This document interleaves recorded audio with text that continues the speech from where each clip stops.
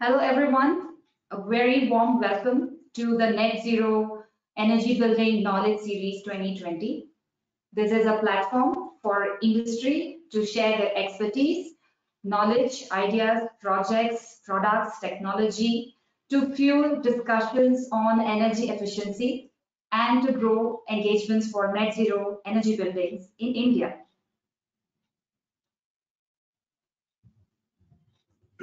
This program is executed under the METRI program supported by USAID. METRI is an acronym for Market Integration and Transformation for Energy Efficiency. METRI supports which are energy efficiency in buildings, sustainable cooling, and training and consumer engagement. This program works in partnership with several organizations to implement various initiatives. The market transformation approach includes creating business opportunities for the private sector, scale up of potential initiatives, enabling policies, as well as providing training for NZEBs. METRI is supporting efforts moving towards a super efficient and net zero energy target for buildings in India. The NZEB Knowledge Portal is a one-stop site for information on NZEBs, and you may explore this further on the website nzeb.in. This knowledge series aims to help you gain insights about energy efficiency, NZEBs, and sustainability at large.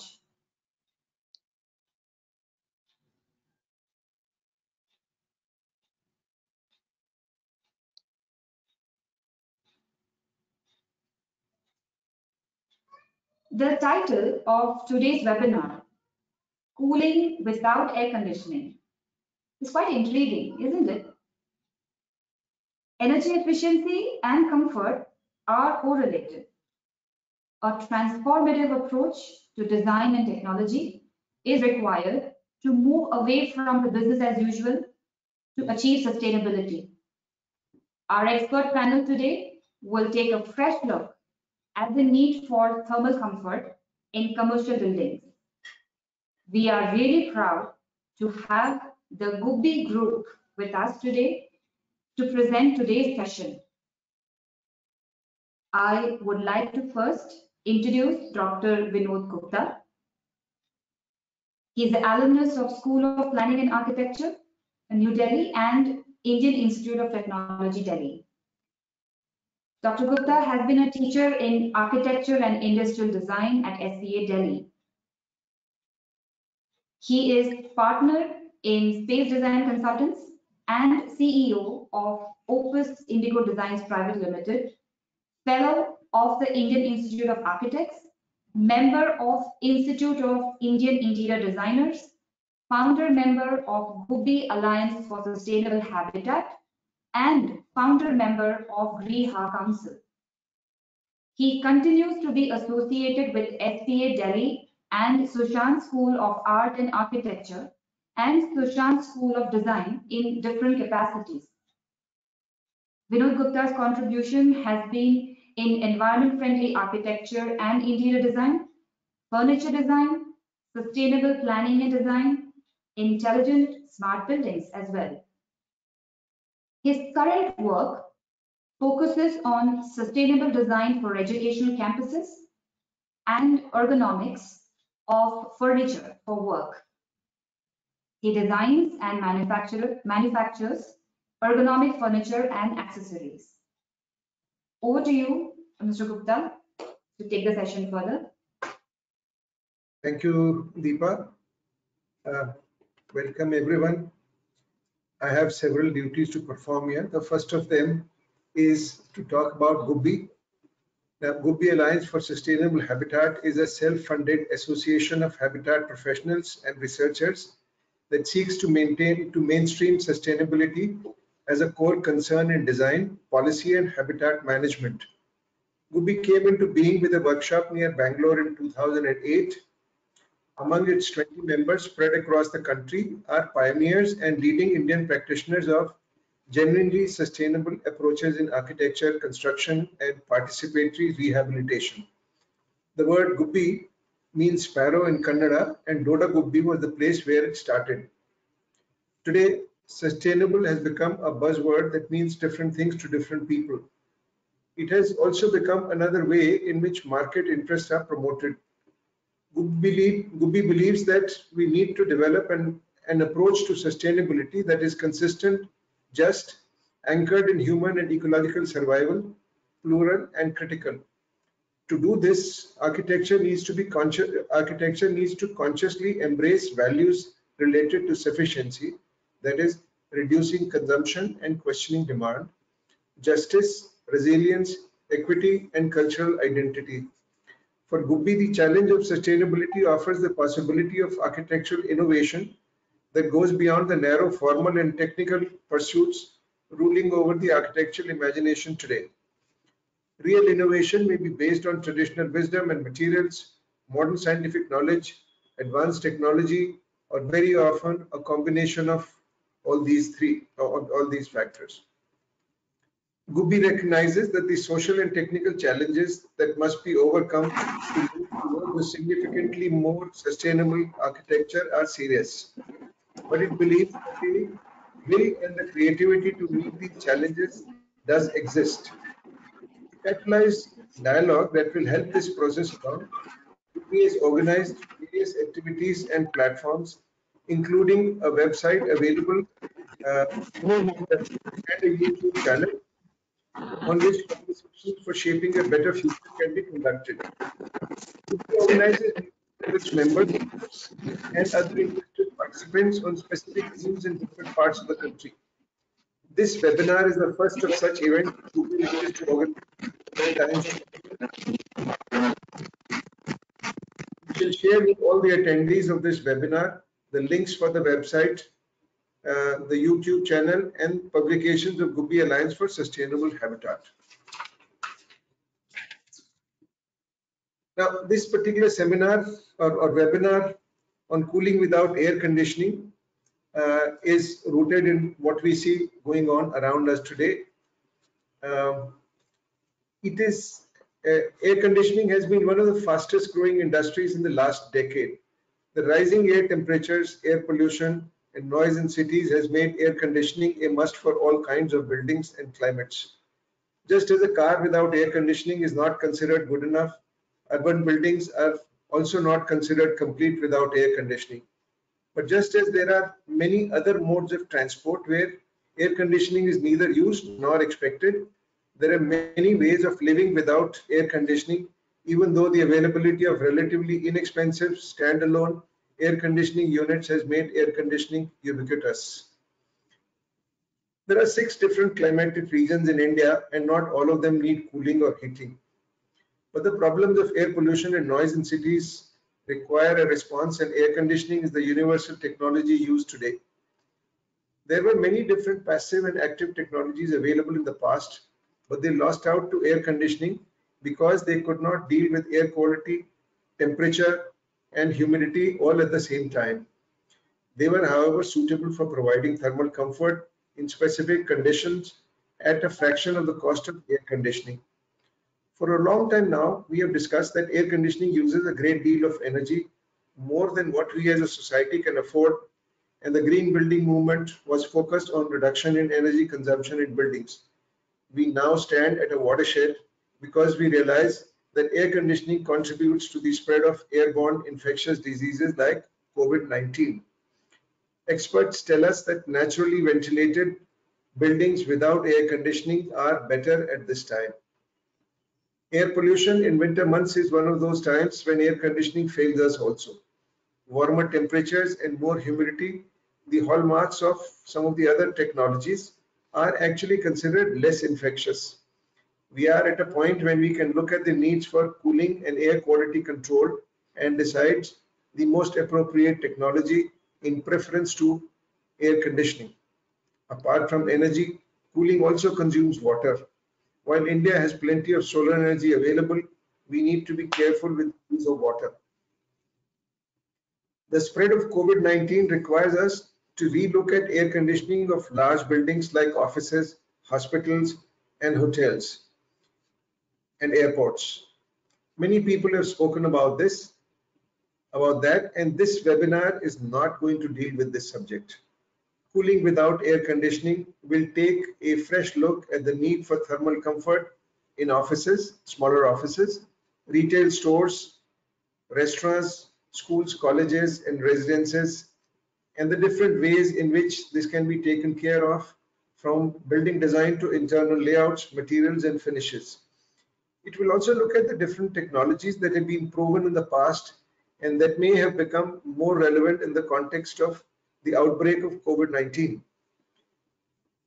Cooling without air conditioning will also discuss ways of measuring the efficacy of cooling systems. The speakers are Ashok Lal, Sanjay Prakash, Tanmay Tathagat, and GC Morgan. Professor Ashok Lal graduated from the University of Cambridge, UK, in Architecture, Fine Arts, and obtained the Architectural Association Diploma in 1970. After working in different parts of the world, Ashok established his architectural firm in 1981, and I met him soon after this for the first time. His architectural practice is based on principles of environmental sustainability and social responsibility that can be seen in all his works, large and small. Since 1990, he has been engaged in architectural education and has helped establish the TVB School of Habitat Studies that eventually became the University School of Architecture and Planning in Delhi. He has made a significant contribution to the development of curricula and teaching methods for architectural education. Ashok has won many architectural competitions and awards, and his work has been published widely. He is actively engaged in developing affordable housing projects today. What sets him apart from others is the scientific and the philosophical rigor that he brings to his professional work. Ashok has worked closely with Development Alternatives and the Energy Resources Institute, and his buildings designs for these institutes set many standards for sustainable design in buildings. He has contributed to the development of GREHA, the Green Building Rated System. The next speaker is Sanjay Prakash. He's a graduate from SPA of 1980. This is where I met him first, and this is where he produced an outstanding thesis on environment-friendly architecture. He has worked with passive and low energy architecture, hybrid air conditioning, autonomous energy and water systems, bamboo and earth construction, and community-based design of common property. Sanjay likes to call himself a building technologist because he deals with so many different aspects of technology in buildings. He works as a catalyst, training his associates to develop skills in the areas of work, and launch their own enterprises. Sanjay likes to collaborate with other people and has worked with a very large number of design teams from all around the world. He has been a visiting teacher at SPA and many other schools as well. His iconic buildings, there are many buildings that he has designed in many campuses, but a few buildings in Delhi, two of them, are the iconic buildings. One is the Mati Ghar at Indira Gandhi National Center for Arts and Mirambika School at Aurobindo Ashram in Delhi. Both these buildings are supposed to go away at some time, but these are, very fine pieces of architecture of sustainable kind. He heads his design firm called the Studio for Habitat Futures. In fact, the dealing with future is one of Sanjay's things that he wants to do today. He's co-founder of the Future Institute and the Himalayan Institute for Alternatives in Ladakh. He's also a senior advisor to the Indian Institute of Human Settlements in Bangalore. The third speaker is Tanmay Tathagat, from SPA in 1993. Tanmay got his Master of Science in building design from Arizona State University in Tempe. Tanmay has working experience in projects dealing with sustainable development, building energy efficiency, green buildings, and energy efficiency standards and labeling in Asia, Africa, and the US. He has made significant contribution to the development of LEED India and GRIHA Green Building Rating System and has led the development of Energy Conservation Building Code in India. His international experience includes support to energy efficiency and green building code development in California, India, Thailand, Philippines, Nigeria, Cape Verde, and Vietnam. He leads Environmental Design Solutions, a well-known consultancy for climate change policies, energy efficient building design, building code development, energy efficiency policy development, energy simulation, and green building certification process. Tanmay has extensive experience in green building design, energy simulation, architectural and mechanical design, and green building certification process. The fourth speaker is GC Modgil. He is a Bachelor of Mechanical Engineering from Thapar Institute of Engineering and Technology, Patiala. He pioneered the art of thoughtful, eco-friendly design in association with many well-known architects. He founded Sterling India Consulting Engineers in 1990. He has provided innovative design and integrated approach to engineering services for institutional buildings, hotels, hospitals, airports, SEZs, IT parks, corporate offices, diplomatic missions, and residential complex. And these stand tall as testimony to his engineering excellence in the profession.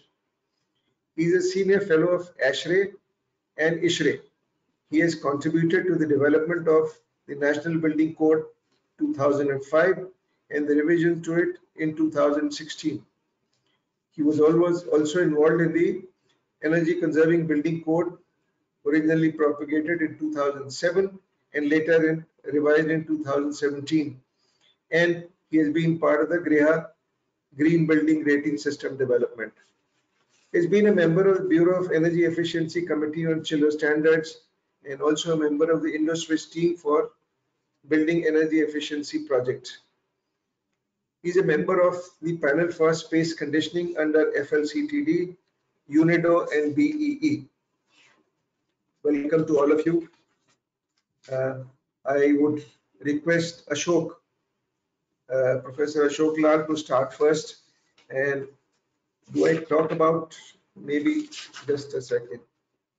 Ashok is going to talk about the need for thermal comfort in different regions of India.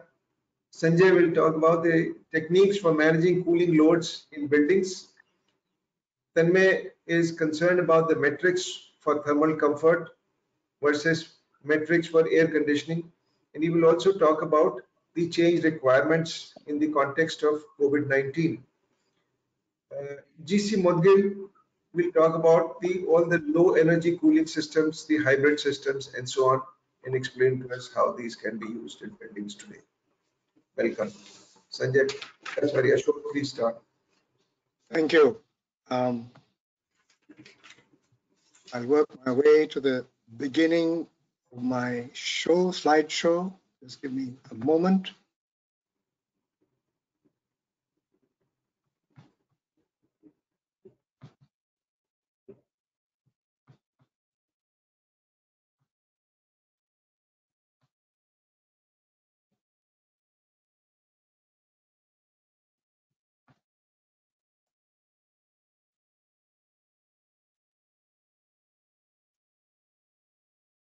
Right, so welcome everyone. The way I thought I would deal with this rather complex subject about the need for air conditioning in different regions for different purposes and so on, by asking the question, what is the culture of air conditioning? And because it's a nice story and it gives us some sort of a depth of understanding of how our dependence on air conditioning as a facility that we are now getting beginning to consume more and more, has grown over the years, where it starts and where we are today. And we can also see some of the trends. I try to do it in very simple terms, non-technical, non-quantitative, but simple stories. That's what I want to do. So as Vinod has already said, that because of COVID-19, there is now greater fear of transmittance of viral infections. And of course, you expect it to be more of a problem where you have circulating air in trapped spaces, trapped air in shared spaces where everybody is working together or doing things together. That's one serious concern. And it suggests that you'll become even more dependent on more refined, more powerful air conditioning systems. But why should we be worried about air conditioning systems? Why should we be at all worried about it? And in the introduction you heard, and Vinod has also touched on it, that the problem is that air conditioning technology, the way it is now available to us, is a big energy guzzler. It is one of the crucial contributors to climate change, and typically 70% of energy consumption in buildings, when you become dependent on it, is what is to be seen. This is just a diagram that I hope to develop as we go through this talk. It looks at air-conditioned comfort as something which stands in the middle, and around it are three issues. One of lifestyle, perhaps the most important one, another one of physiology, which is the relationship between the body and its environment, and the third one of economics, a bit more complex and a bit difficult to understand. And I start with this picture of Jatin Das, an artist who's got this fantastic collection of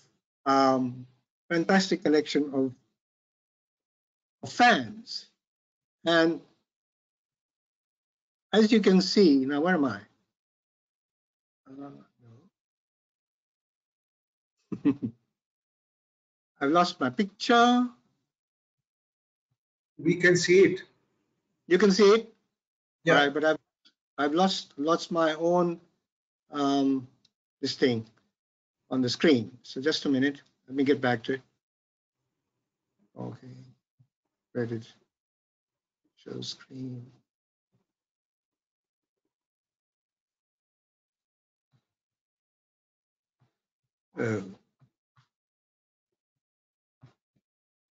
What's happened is that my own picture is covering my screen. So let me just see if I can get out of that. Right, maybe this is the one. Yeah, we are back to it. So now the thing is that the need for cooling the body is something that we've realized since Kingdom Come. One is feeling uncomfortable, one wants to do something about it. And one of the first inventions when just by removing your clothing or adjusting your clothing or space, you couldn't get enough comfort, you resorted to a hand fan.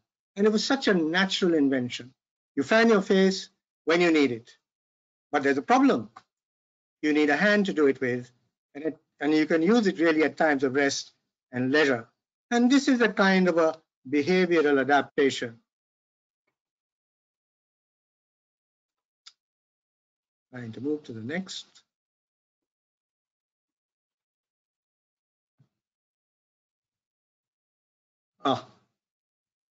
And of course, this gave rise to a beautiful and rich culture of artifacts, which evolved over centuries. Organic, adaptive design.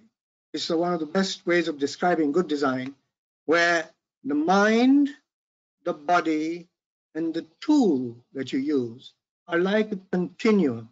There's no awkwardness about it. It's absolutely natural for you to use. And something beautiful comes out of it when you do that. And now this is something which is common to this entire region.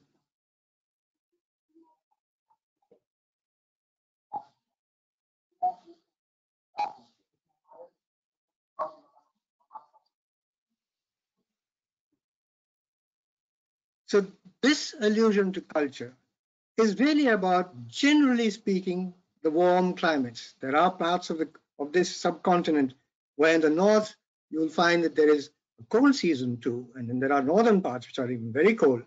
But by and large, it is about the problem of getting cooled when the weather is hot. And here we have a natural adaptation in dress that you can see. It can be very fashionable, it is extremely functional, it can be used for religious duties, and it can become something which is adjusted when you put on some more clothes, when you go for formal affairs, and then finally you move away from your natural adjustment of clothing to retain pools when symbolism becomes more important. And here again, of course, here it's an air-conditioned environment, but everybody is following a certain kind of dress code, irrespective of location or weather. And only our Prime Minister here is making a point that, yes, I have my own dress code, and it is probably a little bit more climate friendly. But this is one of the things that symbolism begins to override the adaptation to comfort. And even in diet, of course, a sharbat is something that is drunk in warm seasons to produce cools. It is an adaptive technology. It brings cools inside your body. And when you couldn't do it within your body and you had some assistance, you started deploying this kind of fan. Very good signal here. That movement of air was one of the adaptations. Encouraging movement of air was one of the adaptations that made you feel more comfortable. And then, of course, electricity arrived, and we had the electric fan. This is in the early 19th century. And once this came, my gosh, the world started changing. And this is what I'm enjoying right now. My temperature is around 29 degrees Celsius. And my wet bulb temperature is 24 degrees Celsius, which means that the relative humidity is around 55%. And I've got a fan above me. And I'm really very comfortable right now. So I'm in a pre-air conditioning age, enjoying comfort. Here's the guy who's responsible for it all, Mr. Carrier. And it was in 1902 that he first installed a commercial machine that would pump heat from inside a space to the outside while circulating the air, keeping certain properties of the air which are conducive here to a manufacturing unit. A lithographic and publishing company uses this. It is for a workspace and a production space. And it is only in 1952 that this becomes commercially widely available. And that is when the White House gets essentially air conditioned. Until then, as you can see in the picture on the left, big awnings to keep you shaded. And once the air conditioning came in, the awnings disappeared. Funny things, but that's what happened. And of course, this is the start of the culture of controlled indoor environments for collective activities. This now begins to grow very rapidly, starts in the United States, spreads across the rest of the world as it begins to, the development occurs, and then eventually, ironically, reaches Europe too. But with the expansion of this engineering, standards needed to be set. And Mr. Fanger was the first man to do some research. And he developed what is now called a thermal comfort model, which is based on looking at the human body as a standard, a universal metabolism, which needs to maintain a certain internal balance vis-a-vis the outside. And he came up with certain comfort standards. And these comfort standards, which is that, that 23 degrees centigrade and the popular or the mean vote, how many people say you're okay at this temperature, how many people say you're okay at that temperature. He established that kind of method of doing things and came up with standards. And this became spread like wildfire across the air conditioning industries. Mr. Modgul will tell us that we just followed it blindly. And this went on for years and years and years. Until very much later, Nicol and Humphreys, both from the UK. Well, UK, ancient colonial country, they had some links across the globe. They went traipsing across Iran, Afghanistan, Pakistan, India, and so on, and Indonesia. And then they did surveys about when do people feel comfortable? At what temperature do they feel comfortable? Is Mr. Fanger right? And my gosh, they came to another understanding that there is something called an adaptation of comfort. And they tried to understand and to publish this paper called Understanding the Adaptive Approach to Thermal Comfort. It's basically saying that if you are living in a cold place, you'll get used to the cold and you'll be quite comfortable at fairly low temperatures. If you are living in a very hot place, you'll get used to the heat and you'll feel comfortable at fairly high temperatures. So there's a very broad range within which you can feel comfortable, and you will adapt to it. And then, of course, when this theory became well established, or when this knowledge became well established, someone had to move the air conditioning industry. And here are two real stalwarts, Richard de Geer and Gail Brager, working in America and persuading ASHRAE, my gosh, the most conservative of all associations. They persuaded them to accept the adaptive comfort standard model. And they developed it into a science. And here's a diagram that explains what the science is, but they didn't quite win the whole battle because this was accepted only for naturally ventilated spaces, not for air-conditioned spaces. The battle wasn't quite won, but good progress there. And this has been followed up recently in India with Rajendra Rawal leading a team at CEPT University, doing a similar study for the Indian situation and finding yet another adaptive comfort standard for India and Indian commercial buildings. So there is such a thing as an adaptive response to discomfort, and it could be physiological. That means your metabolism will adjust, and it can be behavioral. That means you might do something about it. You might switch on a fan, you might open a window, you might sit on a swing, you might go to Shimla, and so on and so forth. You might do many things, and you might move into the shade or go into the breeze, and so on. And the range is very wide, something like 17, 18 degrees at the bottom to beyond 35, up to 36 degrees at the top. It is below this and above this, if you're exposed to these conditions, then perhaps thermal stress actually tells on your body significantly. But till then, you might be okay. But at the same time, what happens? Symbolism, remember that word, overrides adaptive responses. Here we are. My God, to be well dressed to go to school, wear a necktie, close collar, stockings, boys and girls. Seniors, if you want to be a true professional, this is your standard dress, irrespective of weather.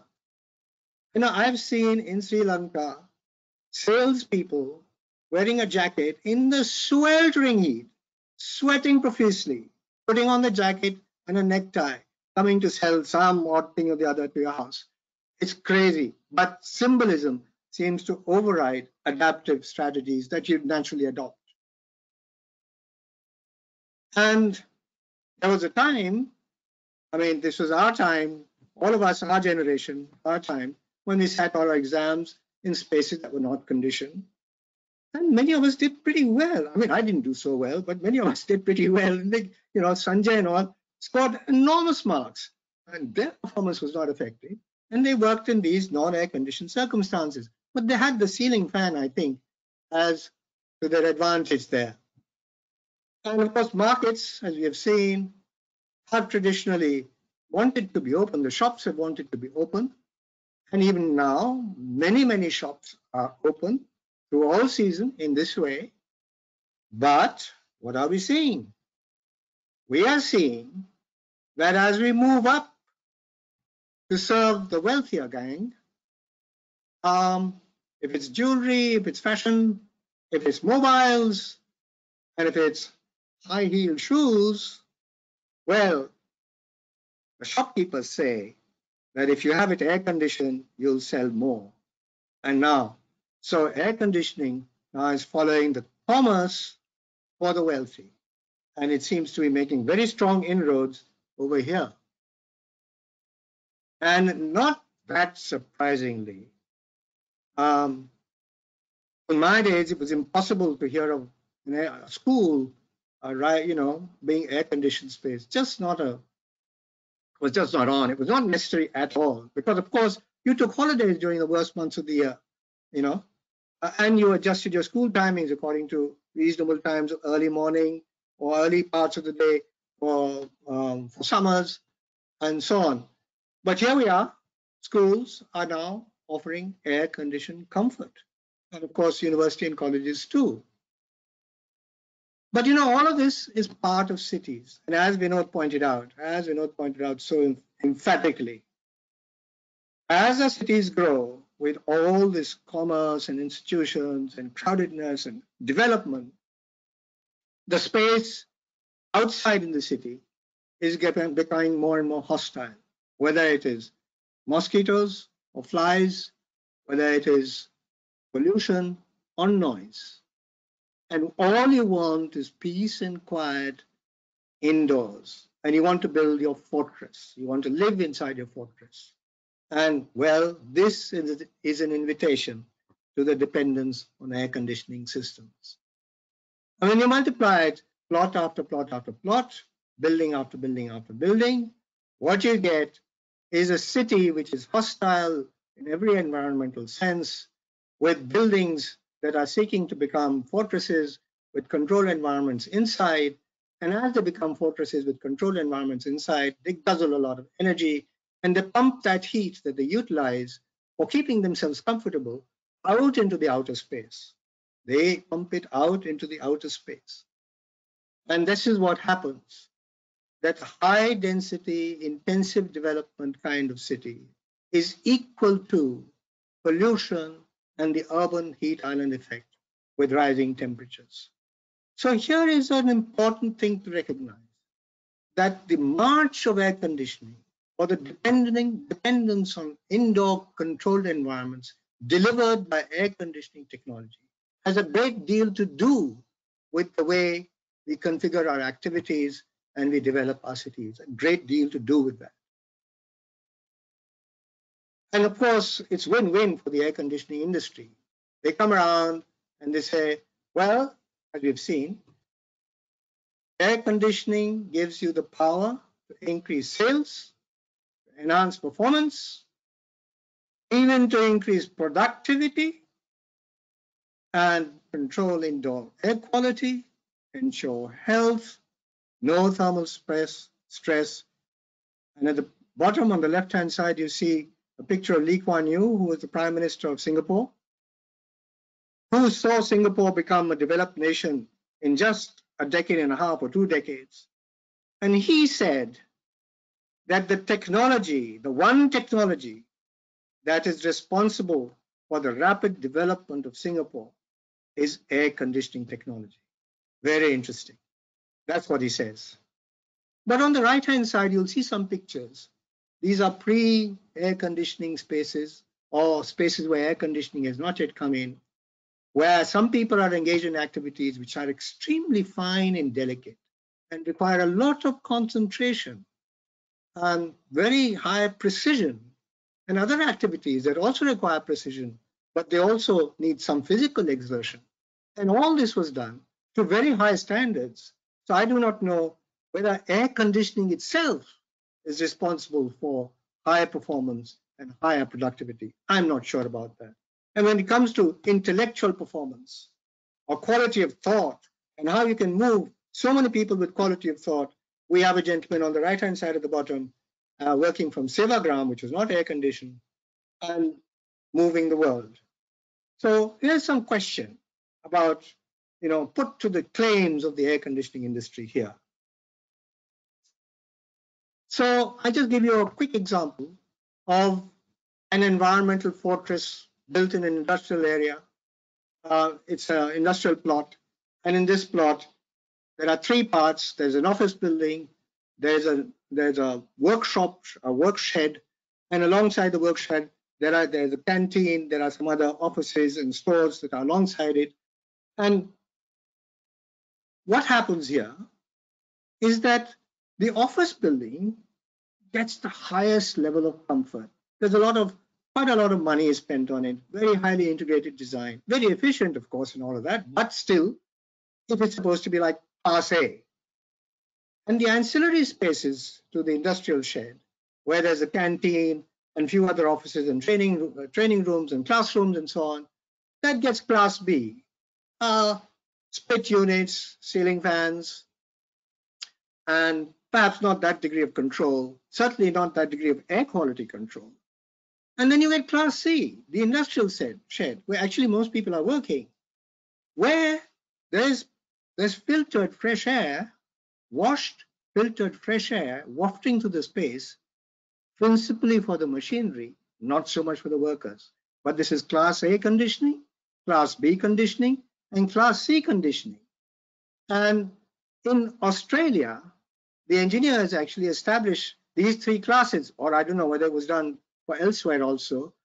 There are three classes of conditioning that have been established. And you can, according to the type of use, you can go for one class or the other. But Richard Didier went on some research and he said, well, you know, what you find is that whether it is Class A or Class B or Class C, when you ask people, are you comfortable?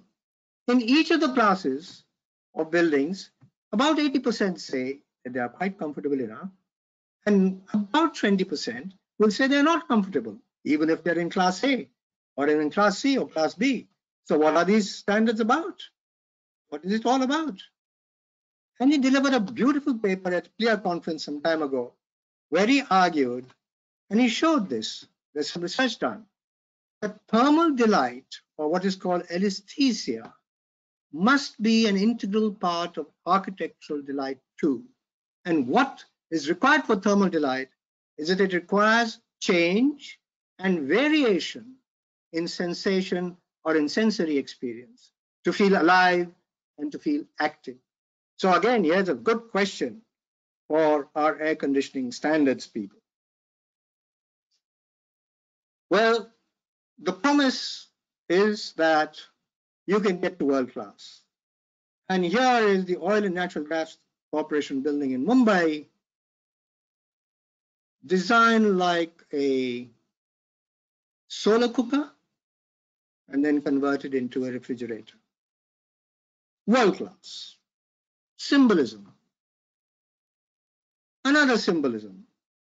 A symbolism of ethical transparency. That's why we have glass, because transparency is ethical. And whose building is this? It is the building of the Central Bureau of Investigation, their headquarters in New Delhi. Symbolism. Amazing. And what do the people say? What do the sellers of air conditioning say? They say, we can convert your design for a solar cooker, which you may do, into a cool refrigerator. We have the technology if you have the money. That's their promise. And so the promise of air conditioning, combined with the promise of the glass industry, gave license to the creative imagination of the designer for every kind of indulgence without care for the impact on the environment. I'm really happy to say that now this whole thing is now turning around. And once again, I think more and more designers are thinking deeply about how the design decisions they take have an impact on the environment. There's another important sociological fact, and that is where leadership in design imagination is extremely important. In all iniquitous societies, where there are some people who are very powerful and very rich and those who are not so powerful and so rich, there is a desire for us to emulate those we consider to be wealthier and more powerful. And it is for this reason that the moment a young person, an entrepreneur, wants to set up an IT industry, he immediately said, oh, it must look like the Google office, or it must look like something else, but it looks like that symbolism takes over, because they seek to emulate those whom they consider to be wealthier and more powerful. And so Here is the diagram we started with, kind of summarized and elaborated a bit more. On the side of economics, you have the question of productivity and performance, which I think needs to be questioned more, whether air conditioning really is the key for all of that. And there is also the cost of cooling technology. Air conditioning still, although it is becoming cheaper, is still quite an expensive technology. And of course, it is also harmful for the environment. And on the side of physiology, you need to take advantage of the potential of acclimatization. And on lifestyles, there's a whole lot of things. As you move towards adaptation, whether it is physical, physiological adaptation, or behavioral adaptation, you go towards the cooler end, the greener end of sustainability. And as you move from impossible dread codes, which are somehow considered to be driven by notions of modesty and the symbolisms of dress, and this whole thing of being cool as being really cool, it's kind of a class statement, and the idea of control and wealth being represented by air conditioning, you go further and further away from energy efficiency and environmental responsibility. So the question really, the big question is, to what extent is air conditioning a necessity, and to what extent is it really just a desire? Remember, how you work out your cities is going to be key. Thank you for your attention. Now, I'd like to hand over to Sanjay, who's going to speak next. Sanjay.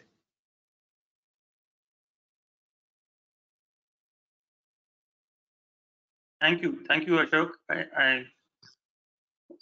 Okay. So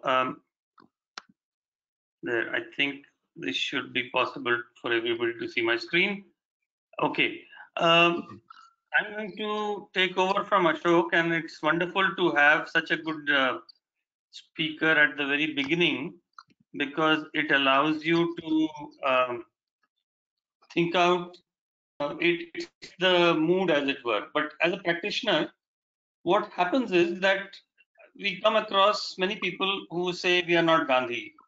We can't stay in a non-air conditioned environment. So this partly that is due to addiction, but partly it is due to not really thinking out what priorities in human life are. So what we've noticed is that we don't like to design cities that have a better microclimate. It's possible to actually design better buildings provided you have an environment which is cooler to begin with. So more trees or more vegetation and so on, that itself would matter. So now when we had to design this IIT Jodhpur campus, we worked out certain terms and how they would shade from the hot winds, and therefore create a cooler environment for the entire settlement. And then we put the settlement in bundled up form within the berms. So that was it. We've done a similar technique in this new consulate of India in Jeddah, where we've made courtyards in a way that are self-shading, and many of them have. I'm so sorry. What did I do? Okay, many of them have a courtyard which have, in some cases, cooling devices like sprays and so on, and a lot of drip irrigation with trees and greenery, so as to create an overall cool ambience within which the building is placed.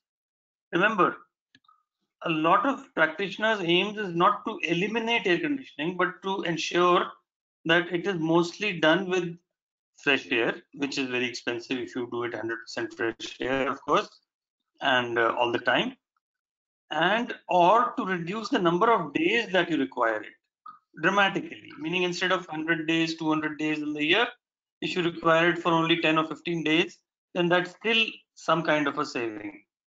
So that has been, as a practitioner, some of the approaches that we've taken. And I think this was demonstrated to some extent in this building, which you could say is a sort of adaptive comfort building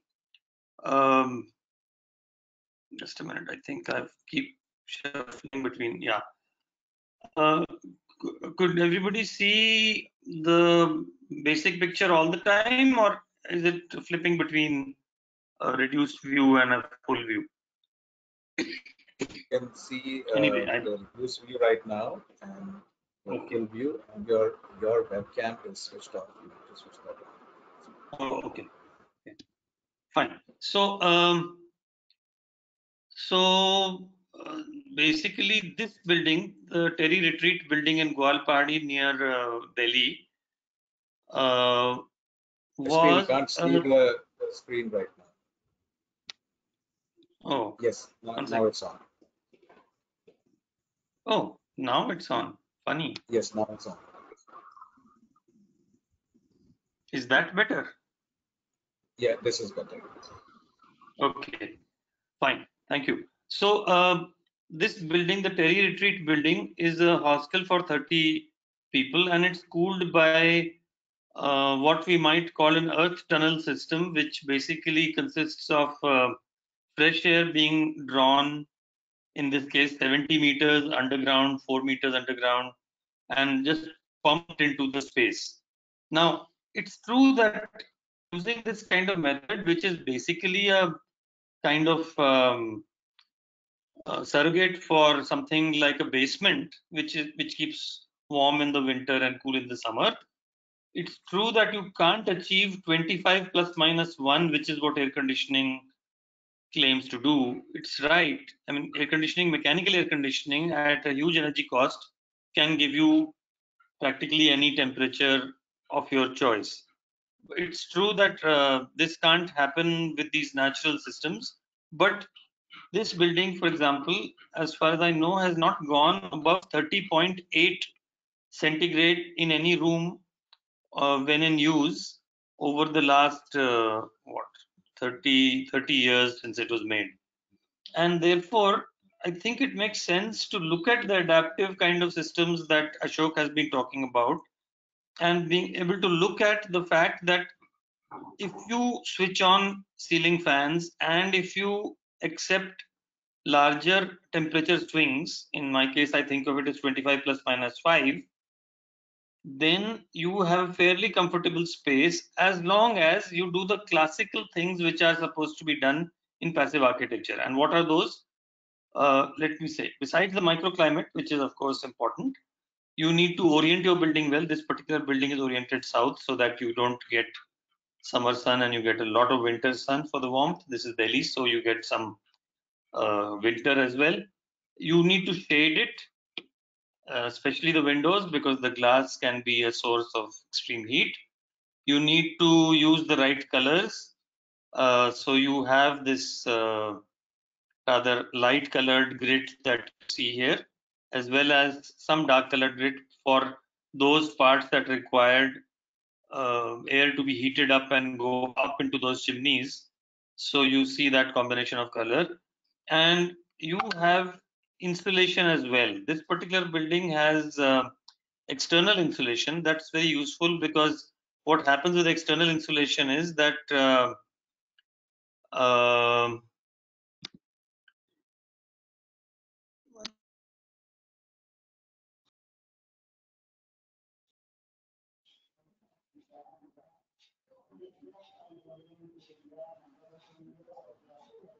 SD.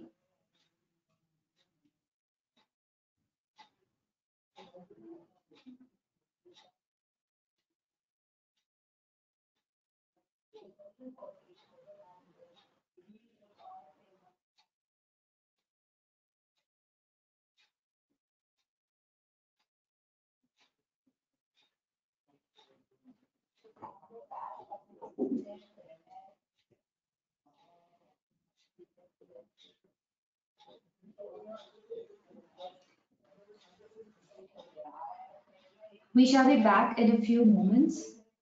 I'm sorry, I have some problem with my system, but in any case, let me continue. So external insulation is of really two types actually. So we think of insulation as lightweight insulation like glass wool or thermocol and stuff like that. And that is insulating, but basically doesn't delay any time from the time that it comes from outside to inside. The heat wave kind of comes at the same time, or with very few minutes of difference. But there is another kind of insulation which, in electrical terms, let me tell you, those who are electrically oriented will understand. Instead of resistance, which is what thermocol type insulation is, you can have mass. That is to say, capacitance.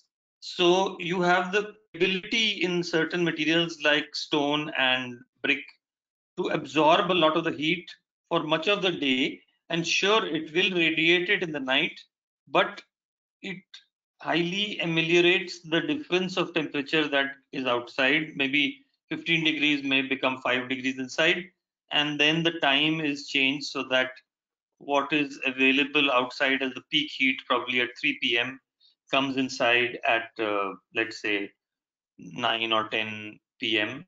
in the night, and you can open the windows at that time and change the whole system. Now, as I open the windows, it's important to understand that if you don't do anything to change the building configuration over the day or night, you will get no change. Here, let me show you the next slide. What's happening? Okay, so if you don't change the this can be seen, there's a graph here. Yeah.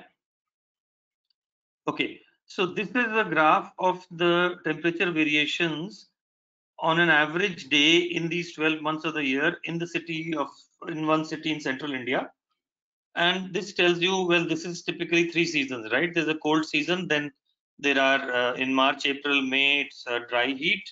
Then there is a warm, humid season where the temperatures don't drop so much, but the variation between wet bulb and dry bulb reduces.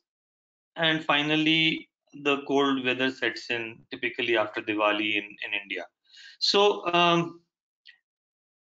basically, if you have mass insulation, it's excellent for reducing variations of inside and outside. And if you don't change any configuration of the building, of course, the average outside temperature will be the average inside temperature, because there's a basic law of physics which says that energy can neither be created nor destroyed, right? And that means that if you don't do anything to the building, you will get the average energy outside equal to the average energy inside. Otherwise, something is getting created or destroyed. And that normally with the air conditioning system, that is what they're saying, that we are actually pumping the heat back out into the environment by temporarily overheating the refrigerant and so on. Now, if you don't do that, and if you don't have any mechanical devices and you don't change the configuration of the building, you will get average inside temperatures, which may not be very comfortable. So instead of that, it is very useful to have something like a night purge ventilation. That is to say, when temperatures are cooler in the night, you open the windows and strongly ventilate the system. That way, and especially if you have mass insulation, that is to say inside, you reduce the temperature of the rooms and store that coolth, as it were, in the walls. Then till 12 or 1 o'clock, you will not need to switch on any air conditioning in order to keep within comfort level, even if you ignore the aspect of lifestyle, even if you say that, okay, I'm not Gandhi and I require 25 plus minus. Well, I'm not going to say 25 plus minus 1, which is what air conditioning industry would like you to do, but I'm going to say 25 plus minus 5 is a completely and perfectly valid and acceptable range. And believe me, 25 degree, if that's the target for air conditioning also, it would take a lot more energy to keep temperatures to 25 and 25 plus minus 1, and a lot less on lot fewer days to keep it at 25 plus minus 5, even if you went mechanical. I have the next slide. Yeah. SP, your slides are not advancing. Is Kindly this? go full screen. Yeah, just a minute. Is this seen now? This is a white slide, or No, this is the, we see the still on the television? thumbnails. Oh, I'm afraid I was bumped out by my system and I'm not being able to get in again. Well, let me, is this any better? I'll just, no, Yeah, no. can you make it possible for me to share my screen? Because I Yes. think that would be done again. Mhm. You should be able to do this now. Yeah, there you are. Now better? Well, it'll take a few Yes. seconds. Yeah, so you can see the Nickel graph for Tehran. Yes, we can see that now. Okay, so this is the Fergus Nickel graph, which something that Ashok introduced. Thank you for that, Ashok. Fergus Nickel, after doing all his work in Iran and Pakistan, Afghanistan, India, and so on, and Indonesia, worked out that human beings are not necessarily more comfortable at 23 or 24 or 22 plus minus 1, as their conditioning industry would like you to believe, but they're actually more comfortable the warmer the outside temperature is.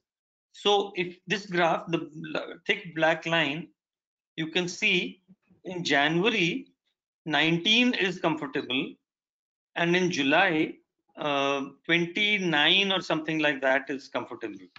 So this is an important finding, and we need to start adopting this adaptive system of conditioning. I know of one building which has a different set point in the morning, a different set point in the afternoon, and nobody really complains. It is a conditioned building, but it's very low energy compared to a regular flat standard of comfort. Look at how this changes when clothing comes into the picture. So that has also been studied as a science. So I'm sorry.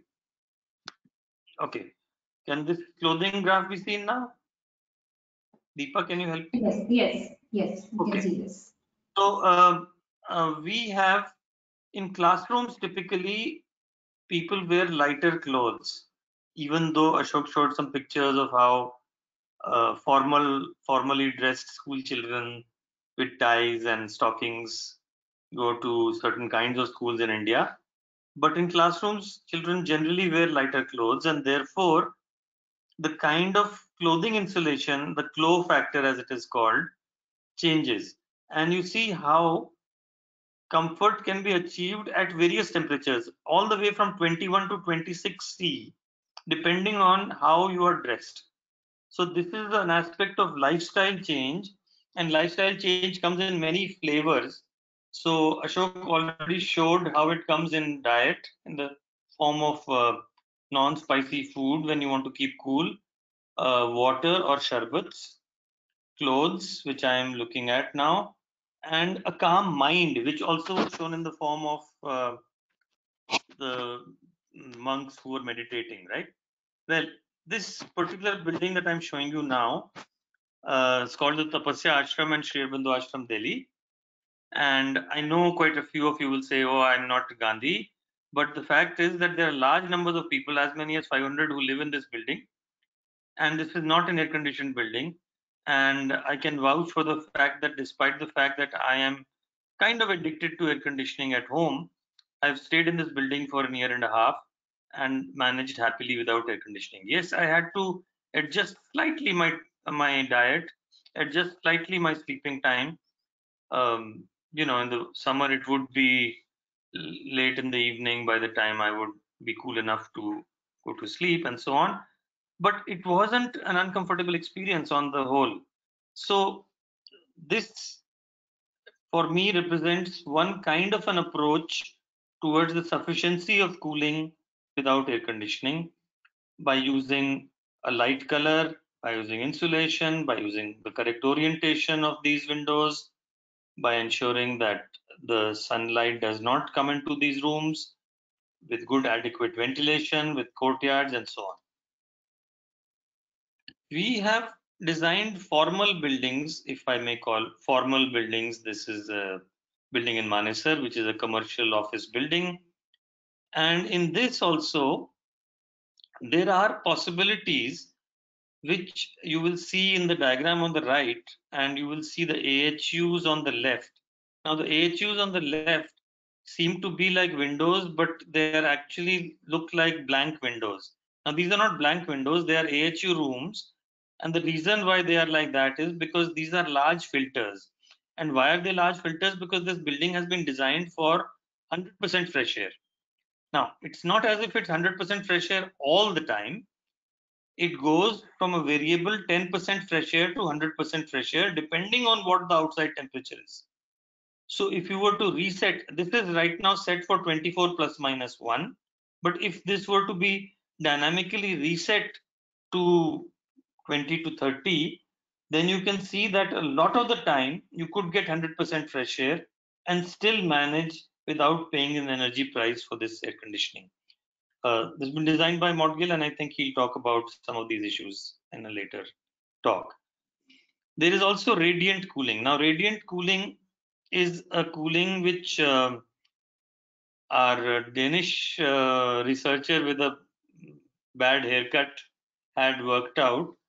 Our human skin is significantly more sensitive to radiant fields. That is to say, this is the reason why at minus 20 in a place like Ladakh, in the sun, we can feel warm, because the sun is falling on our skin and the mean radiant temperature is not that low. It's not minus 20. The mean radiant temperature might even be plus 5 or plus 10 because of the fact that the sun is radiating heat onto your skin. Our human skin is significantly more sensitive to cool spaces for this reason. It's also significantly more sensitive to warm sources. So it's easier in winter climates, such as in Europe. So you have radiators, which even though in very small areas, have a high enough temperature that they can transfer a lot of heat to humans. And therefore, without heating the room, they can heat the human beings inside. Similarly, in a reversal of that process, you can have structural cooling or radiant cooling. And this is a particular building being made in Gurgaon, which is nearly ready now. I think because of the lockdown, it couldn't get completed. Now, in that red looking little picture on the central top, you see how the radiant pipes are being laid out. They have chilled water at much higher temperatures circulating inside so that the slabs are cool. And on the diagram on the upper left, you see how people basically have a cool floor to work with, also a cool ceiling, incidentally. And therefore, the amount of air conditioning demanded is very, very strongly reduced. And it also, this particular building has been designed with openable windows so that you can let in fresh air during better times of the year, and there will definitely be better times. This is Fanger's equation of something called TO, which is T operative, which is the similar to the temperature that we feel in terms of comfort, which should be equal to TA, ambient temperature, which is measured by the mercury thermometer, plus TMRT, mean radiant temperature, which means the temperature that would be measured by a brass globe painted black, which would sum up the effect of all the sources of heating and cooling in radiant fashion around in this space. So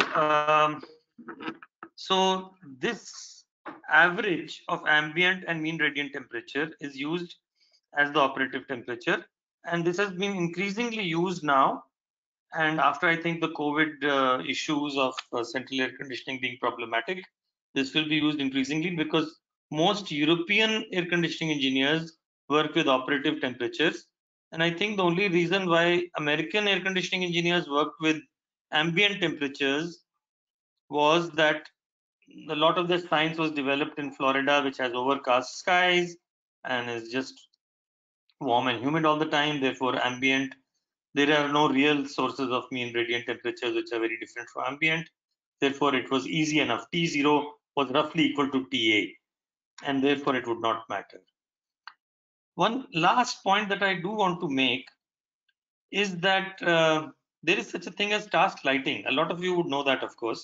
The simplest version is this little lamp that you have on your desk, which gives you light, therefore does not require the ceiling to have as much light that you might otherwise require if you did not have these lamps.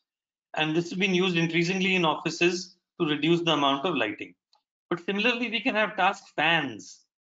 And when you have task fans, you can have an individual fan, which traditionally air conditioning industry used to discourage the use of fans because they said, well, air movement on your face is not good.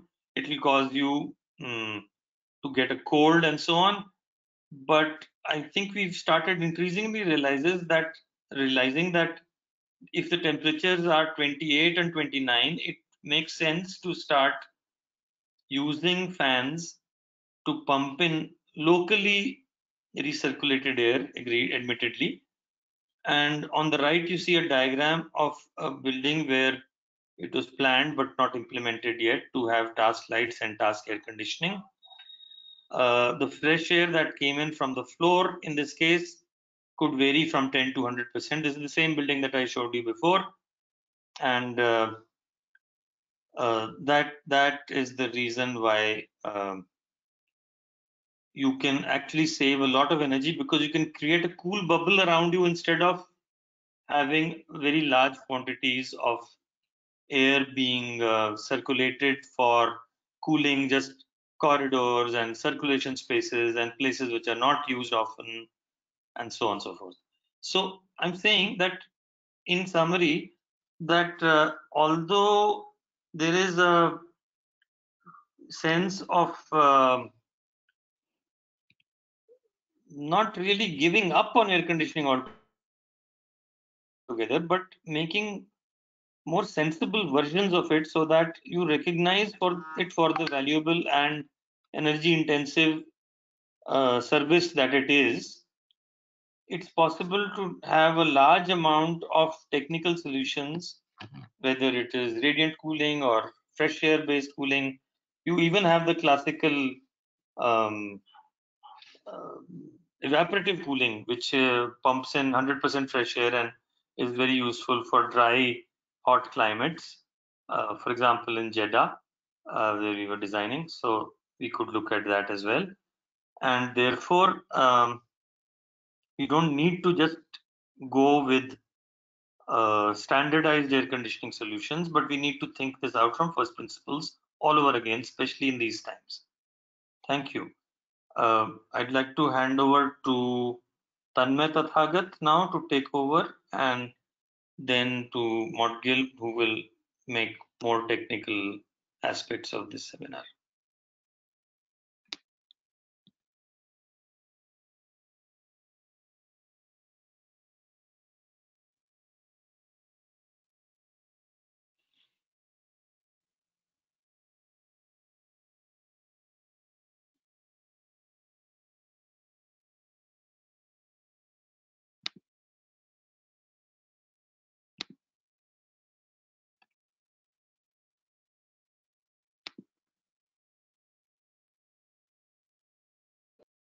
There I am.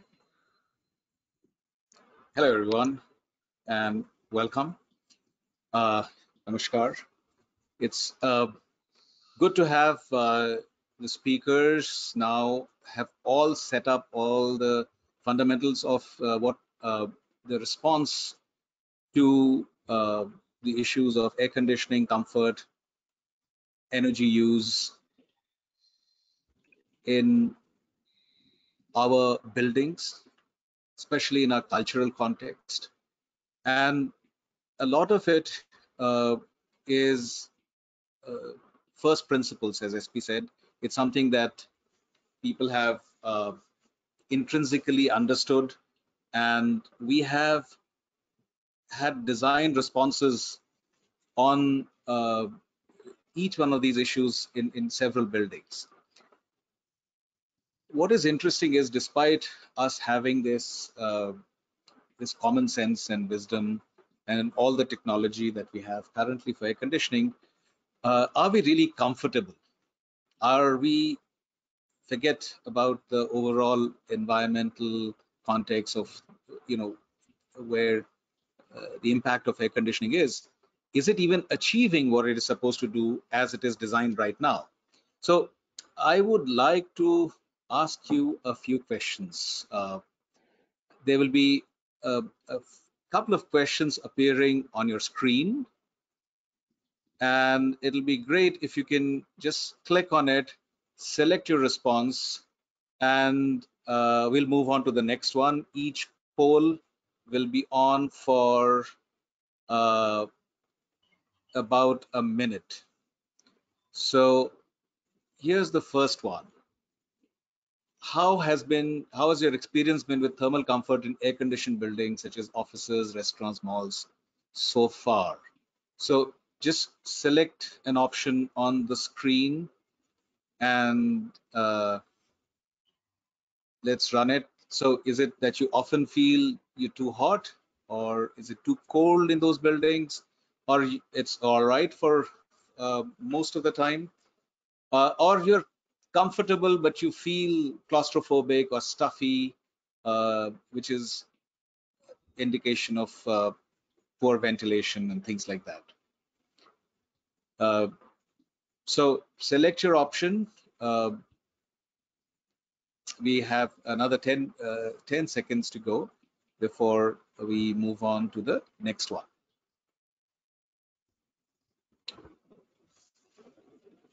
Okay, this is very, very interesting. So I'm closing the poll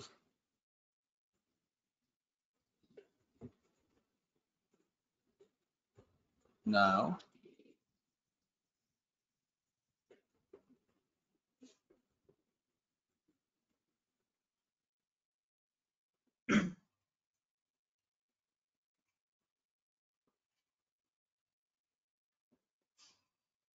Deepa, can you hear me? I'm not able to close the poll. Can you do that for me, please? Yes. Can you close this poll, please? Yes, it's Great. closed now. Great. So can we see the results now? Or wait, let's not see the results now. Can we see all the results in the end? Sure, you can see it in the end. Okay. Let's move on to the next question. The next poll question. Could you please launch the next poll? It's launched. It's on the screen.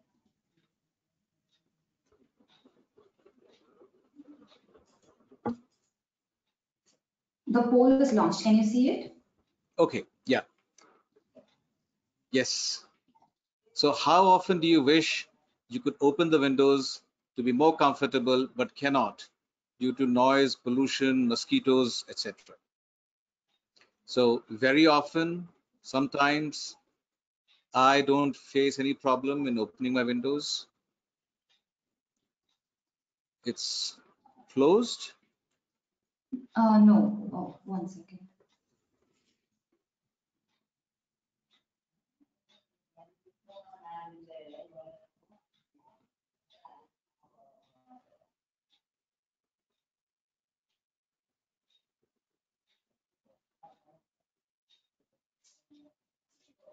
Can we? Yes. But is it still open or closed now? It's closed, right? It is closed at the moment. Okay.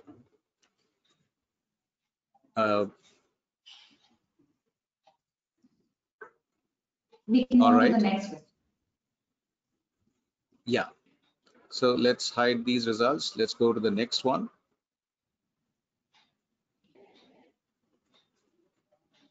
How often do you wish that you could open the windows, but you cannot because they're not operable? How often does that happen? That they're either fixed windows or there are no windows around you, or they're just too difficult to operate and you have to call someone to operate the windows, or they're not accessible or obstructed. And we are again talking about not your home necessarily in this case. A lot of focus this year is on your commercial buildings, offices, and other spaces. So let's run this for another 10, 20 seconds.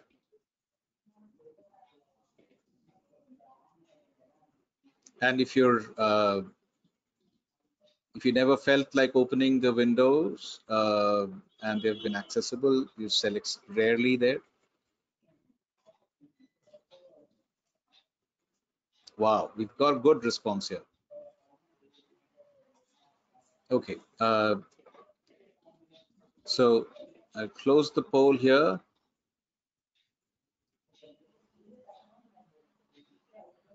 Deepa, can you please close the poll and show the next one? Next. I'll launch the next one. Yes, please. Okay.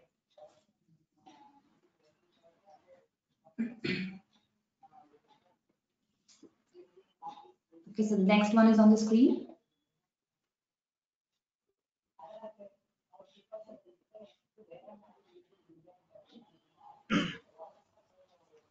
Not on my screen yet.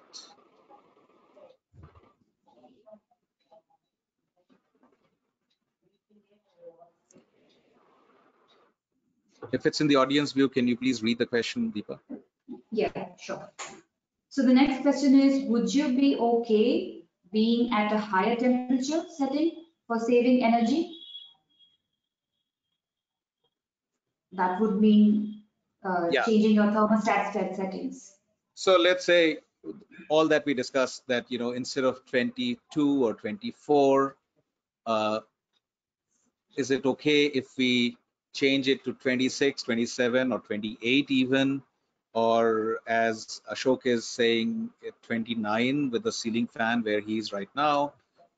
Would you be interested or willing to do that for saving energy or cost, or for reasons of environment, global warming? Yes? Okay, great. We've got great response here. Can you show the results Yes. here?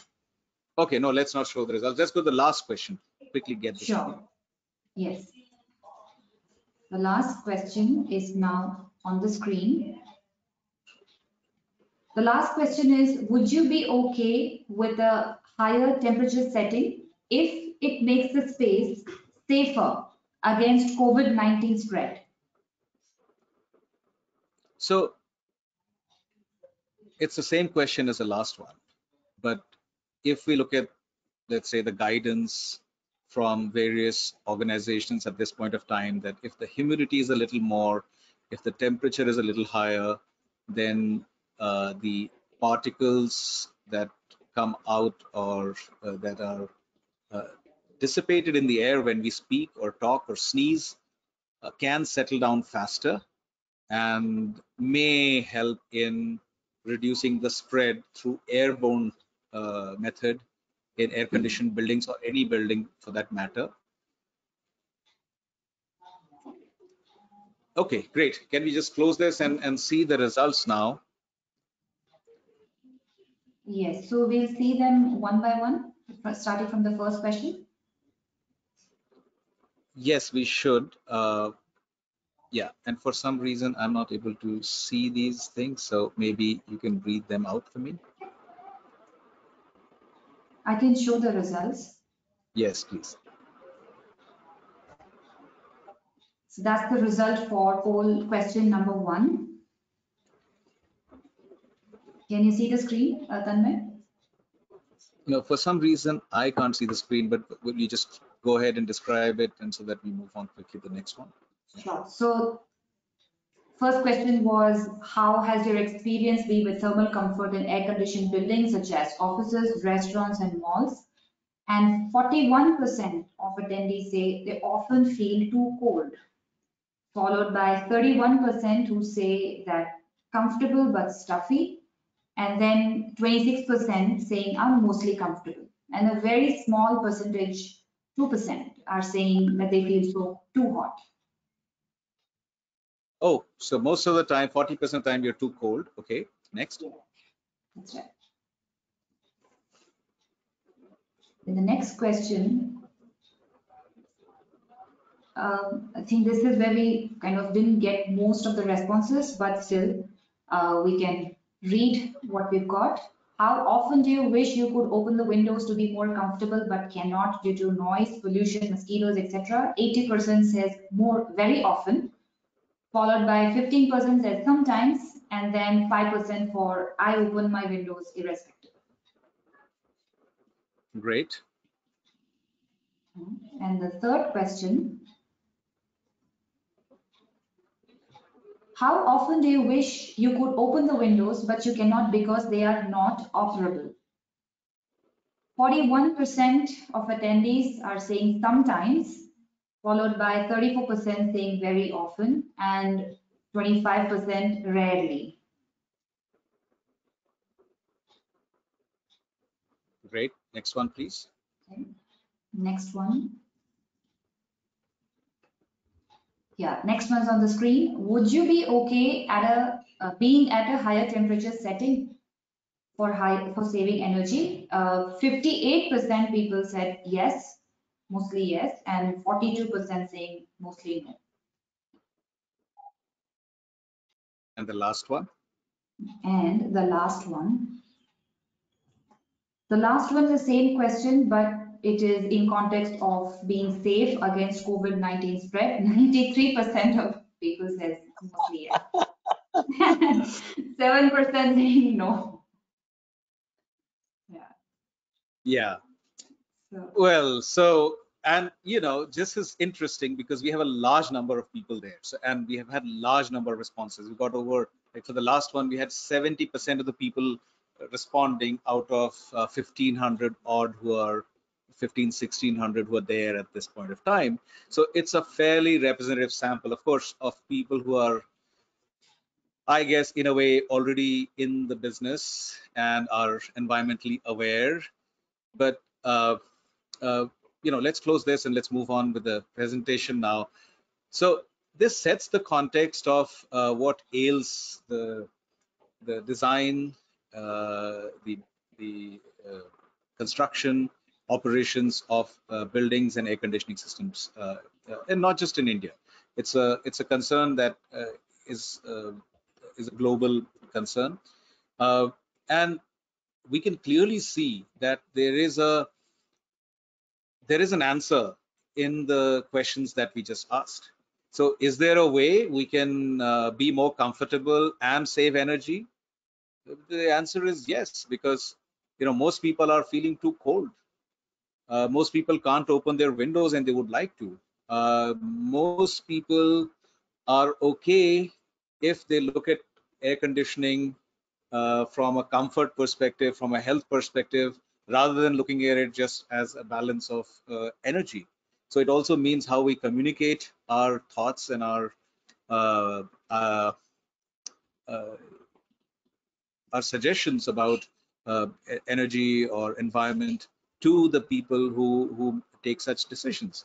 So I see that in this current context, with this focus on comfort and air conditioning, gives us an opportunity to re-look at this debate, and a lot of this context has been provided in the previous discussion. So let me just launch into the presentation, keep it short, and I'll just summarize some of the key thoughts that have been presented earlier and move on to what can be done. So Tanmay, yeah. your camera is frozen. Do you want to switch on and switch off and switch it on again?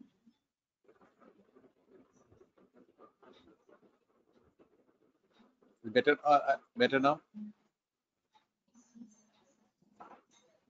I'm yet to see the cam. It's all right. So I think for ease, for better quality of audio, I would just close that for now. Okay. Okay. So just to summarize our understanding of thermal comfort.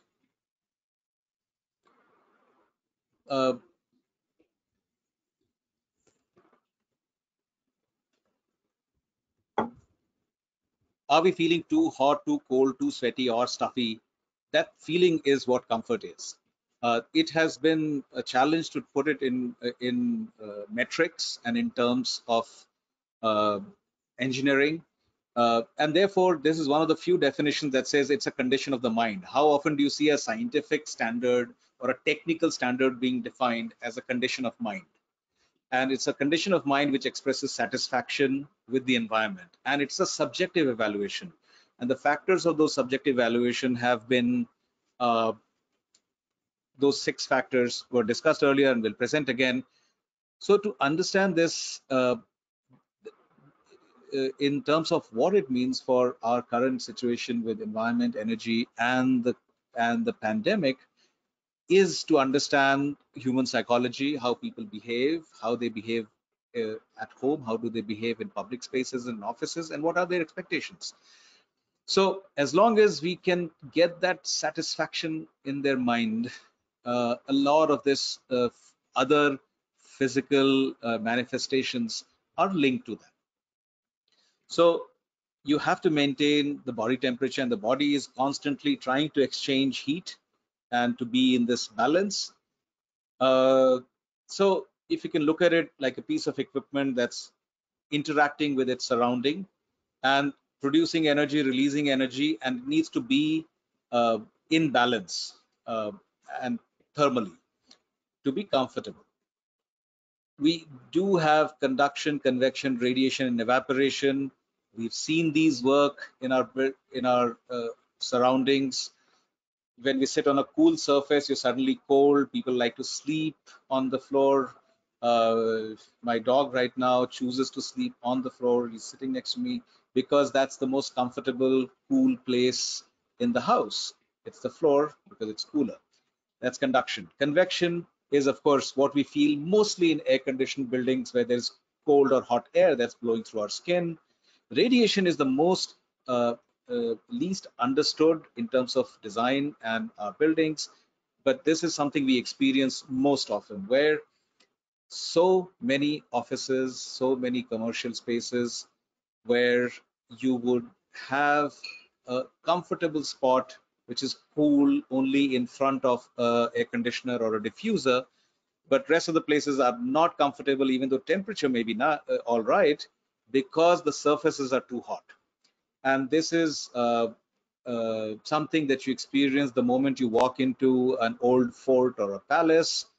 It's the same air. There are no closed spaces in a old fort. Let's say you walk into in the middle of summer in Jaipur, but the surrounding walls have not heated up, so they're still comfortable. The moment you walk in, you feel that comfort, even though it's the same hot air that's gushing in that was outside, and the moment you get, that's radiation. And that's an effect that most buildings can create easily. Finally, evaporation, of course, which is a sensation across our skin, needs air movement so that we can naturally lose our heat and be comfortable. So the factors that affect our sensation and this feeling, temperature, radiation, air movement, relative humidity, clothing, and metabolic rate, have been discussed in great detail. What is in our control? Our air temperature, radiation, air motion, relative humidity. Clothing and metabolic rate is what the occupants will experience, will have, and can take a decision on. But there's also to understand that metabolic activity varies across population. So it is measured as a heat generated by the body. It is expressed as a power density, as so many watts per square meter, and the unit is met. Now, the definition of comfort by all the people that have been tried to address it so far always bases it on a survey, on a feeling, and there is always a cutoff point in a survey, right? It is so for most of the standards, it is a point where 80% of the people will feel comfortable. Now, the 20% of the people can be uncomfortable or may be uncomfortable because of several reasons. Some of them are in our control, so temperature, radiation, air movement, clothing, yes, and metabolic rate is very often in nobody's control. So there are people who will always be too hot or too cold depending on it, but that number statistically is a very, very small number. So if we are able to balance that rest of the factors in that range, you leave with a very small number of people who really have a metabolic condition which makes them uncomfortable. And for that, there are solutions now. There are individual cooling. There are things that you can do at a desk or at one spot or a corner. But going forward, that is not the most cost effective or the most viable option, that you create these pods. And what happens when you move away from it? Do you carry it with you? Is it like a bubble? Is it just one spot in your desk and you expect it to stay there the whole time if you want to be comfortable? No. So it has to be a specific solution for certain number of people who really have a challenge, because it's not in their control. But rest of the things, with good design of and good thoughtful design of buildings and cooling systems or heating systems, one can really achieve a higher than 80% comfort for higher than 80% number of people who are comfortable. So when we look at the comfort zone and this 80% principle, that these boundaries are not absolute. They vary with culture, health, time of the year, clothing, and physical activity. So if we look at our anecdotal evidence, I would say, of the adaptation that people have, the adaptability they have, and we had when we were young, or when the older generation was young, where people could sleep and live without air conditioning. A lot of it was adaptation, and that's something that is cultural and individual. A lot of thermal comfort issues are related to what our expectations are. So the air conditioning systems respond to that. And the energy, the cost of energy is a secondary factor. It comes in only later, because at that moment your expectation when you're in a building is to meet your optimum requirement. So the ASHRAE standard has this upper and a lower band, which is quite wide, as we discussed. It's from 18 degrees to 27 degrees in a standard air conditioning building.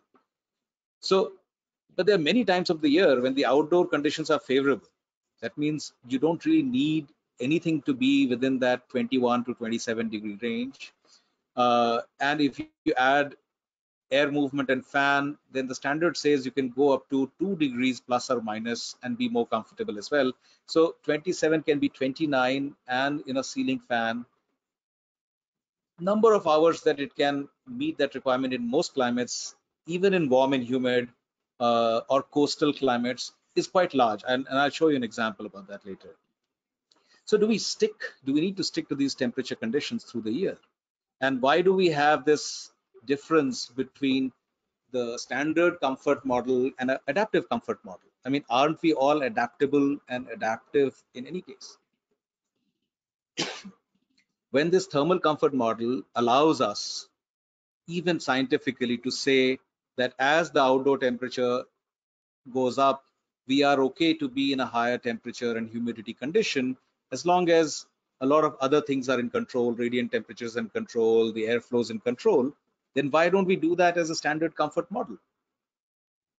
So if you do that consciously and not look at it, there's two different options, it goes a long way ensuring that we have a balance between cooling and energy efficiency. How do you design for it? One of the approaches we've taken in several of our projects is take any climate, and we can just look at 5 parameters that we look at: temperature, humidity, radiation or cloudiness, air, wind movement, and ground temperature in some cases. If I look at these 5 parameters, I can divide the year in several segments. In this case, I think this was for Ahmedabad, I guess, I don't remember now. But you could say that the year had 7 segments. December, January were cold, February was all right, March and April getting slightly warmer, May, June, warm and dry, July, August, warm and humid, September, October, comfortable again, and November, cool and nice. So if I divide the year in these segments, then we study these parameters. And for each of these segments, there has to be a distinct architectural and a design response, a way of achieving comfort through passive means. That means, with very little energy. So I would say uh, evaporative cooling will be in that segment. Fans of various kind will be in that segment. Architectural solutions will be in that system. And then finally, what is remaining can be met through a technology, cooling technology in active systems, and figuring out what's the least energy I can use to achieve that comfort. An example, again, don't try to read through this. This is just an example that with the previous example, climate segment 1, we say, okay, architectural element says insulation on wall and roof is required because it gets too cold at night. But the ground temperature is high, so therefore earth air tunnels might work. And if we use a solar greenhouse in this weather in December, January, we may trap some heat during the day that can heat up the space. If all of this fails, then we can use some conditioning. And there are energy efficient technologies like ground source heat pump or solar heat collectors, or underflow, all kinds of things that are possible that in this case, in this priority, if those things fail, we have as a backup. Next segment, February, temperatures are a little better, sky cover. So, you analyze each segment and see what the response would be. February, insulation is recommended but not required, etc., etc. All of this translates into a design response, and we feel that our building should come with this operations manual, which is, of course, what people think a BMS should do, but that's not what it is. BMS is only controlling one part of it, and if we go into excessive automation, we feel that people then they just not, the results have so far in most buildings been not satisfactory. So in the future, there will be an opportunity where a situation where everything is automated and working perfectly. But in a way, when you hand over a building or when you take over a building, it needs to come with an operations manual that how do I operate this building and not just the air conditioning system to meet this intent of the design and to be comfortable through the year. This example for a project, it's a commercial project in Mumbai. We looked at actual weather data. We said, okay, the highest maximum temperature in 50 years was 42.4, 20 years was this, and 10 years is this. Highest annual expected in a typical design year is 38 degrees. If I say that there are certain hours I can be outside this range, that means I can live with a condition where maybe a few hours I'm all right. Then I have the worst case condition in March where my outside temperature is 37.2 and the wet bulb is 21.6, or in monsoon where it's quite humid, where the dry bulb is low but the wet bulb is extremely high. That means it's very humid. So if I look at the worst case condition as it is, you can see people tend to over design. I could have chosen 42 degrees and said, okay, I'm designing everything for 42 degrees, but that is the worst case condition, may happen once in 50 years. So even starting off is where do you start designing for comfort is the first point after you've done the passive. Then you look at, okay, this is a chart that shows relative humidity on the y-axis and the dry bulb temperature on the x-axis. This is the distribution for Mumbai for all the hours in the year. And here we can see that when the temperature is low, below 27, 28, it's comfortable with ventilation and air movement. There's the other segment where the temperature is high, it goes up to 37, 38, but my relative humidity is below 65. In this, if I have good thermal mass, which is not too hot, in fact, should be cool, and air movement, most of the people will be comfortable. That leaves us this segment where the temperature may be over 28 degrees and the humidity is over 65 condition. certain amount of mechanical cooling will be required. And this is a general climatic analysis of outdoor conditions. Indoor conditions are actually moderated by a lot of these things. So the actual number of hours in which you need cooling will be a subset of this mechanical cooling required. So what does a building need to do? First of all, the building needs to make sure that the inside conditions are never worse than outside. I mean, that's like a no-brainer. First step. Then you've achieved this condition. Then, in the condition in which mechanical cooling is required, we are looking at a small segment where now you've moderated some through passive, through architecture, and then some cooling is done. So on a monthly basis, this is what it looks like. Sorry. Tanmay, Yes, sir. Tanmay, we are running very late. Yeah, So I'm done. request you to Yeah. speed up and Yes. we will have no So time for questions. yes. So this translates into a heat map that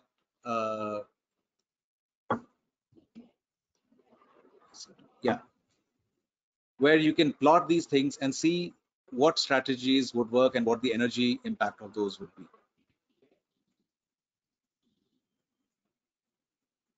through the year.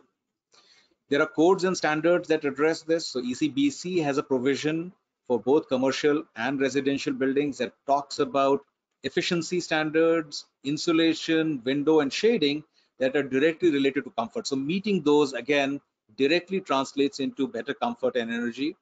And the final thing is choosing the most energy efficient technology. Even with standard cooling, here's an example of two cases. The red bars are before and the green bars are after of actually replacing with better technology. And you can see there's a savings that go up to 30 to 70% in each case. In response to COVID-19, there's a better awareness of IAQ. All the guidance says that, across from maintaining distance between people and disinfecting surfaces being the two biggest things, we need better ventilation for dilution, which means there is an opportunity to increase outside air, which means there's an opportunity to do free cooling, as it is called, or an economizer mode. Higher temperatures and humidity for finer particles to settle down and not recirculate. That means is an opportunity to also play on adaptive thermal comfort along with IAQ. There are filtrations that are for catching pathogens. Now, these are not proven yet. There's a lot of division in what it does, but at the very least, what it can do is catch dust and improve air quality inside the spaces. And the last bit is disinfection of air conditioning components and surfaces. This again is a good practice for coils and a few other areas, but for moving air, it's very difficult to disinfect moving air through any of these common things like UV because the exposure time is not there. And finally, all the mechanical engineering associations and societies are also advocating daylighting and natural ventilation. In fact, the guidance for opening of airports now says that all the airports in India should be operated naturally ventilated. So that's what we need to do. And the final thing is looking outside the buildings, designing for urban heat island mitigation. Like in IIT Jodhpur, we designed the buildings to be shaded, rejuvenating water bodies. So unless the outside is comfortable, a lot of things we talked about today, where people were opening windows and things, could not do. So how do you balance this? One, everything is climate specific, contextual, pragmatic balance, and adaptation. The way we are going right now, we're moving towards, and we already are, I am addicted to this concept of air conditioning, but we have to go back to our adaptation model. And these are possible now. So the integrated approach for adaptation, design, and efficient technology is the key to managing the metric of comfort, health, and energy use. Thank you. Back to you, Vinod.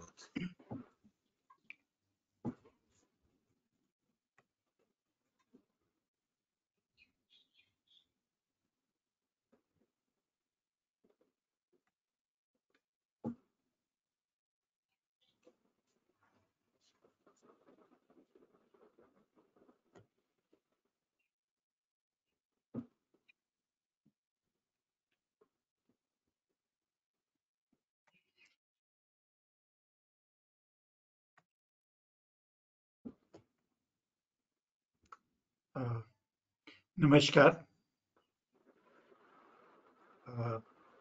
Okay, sorry, Basically, Mr. Podkales. am I audible? Yes. Yes, you are.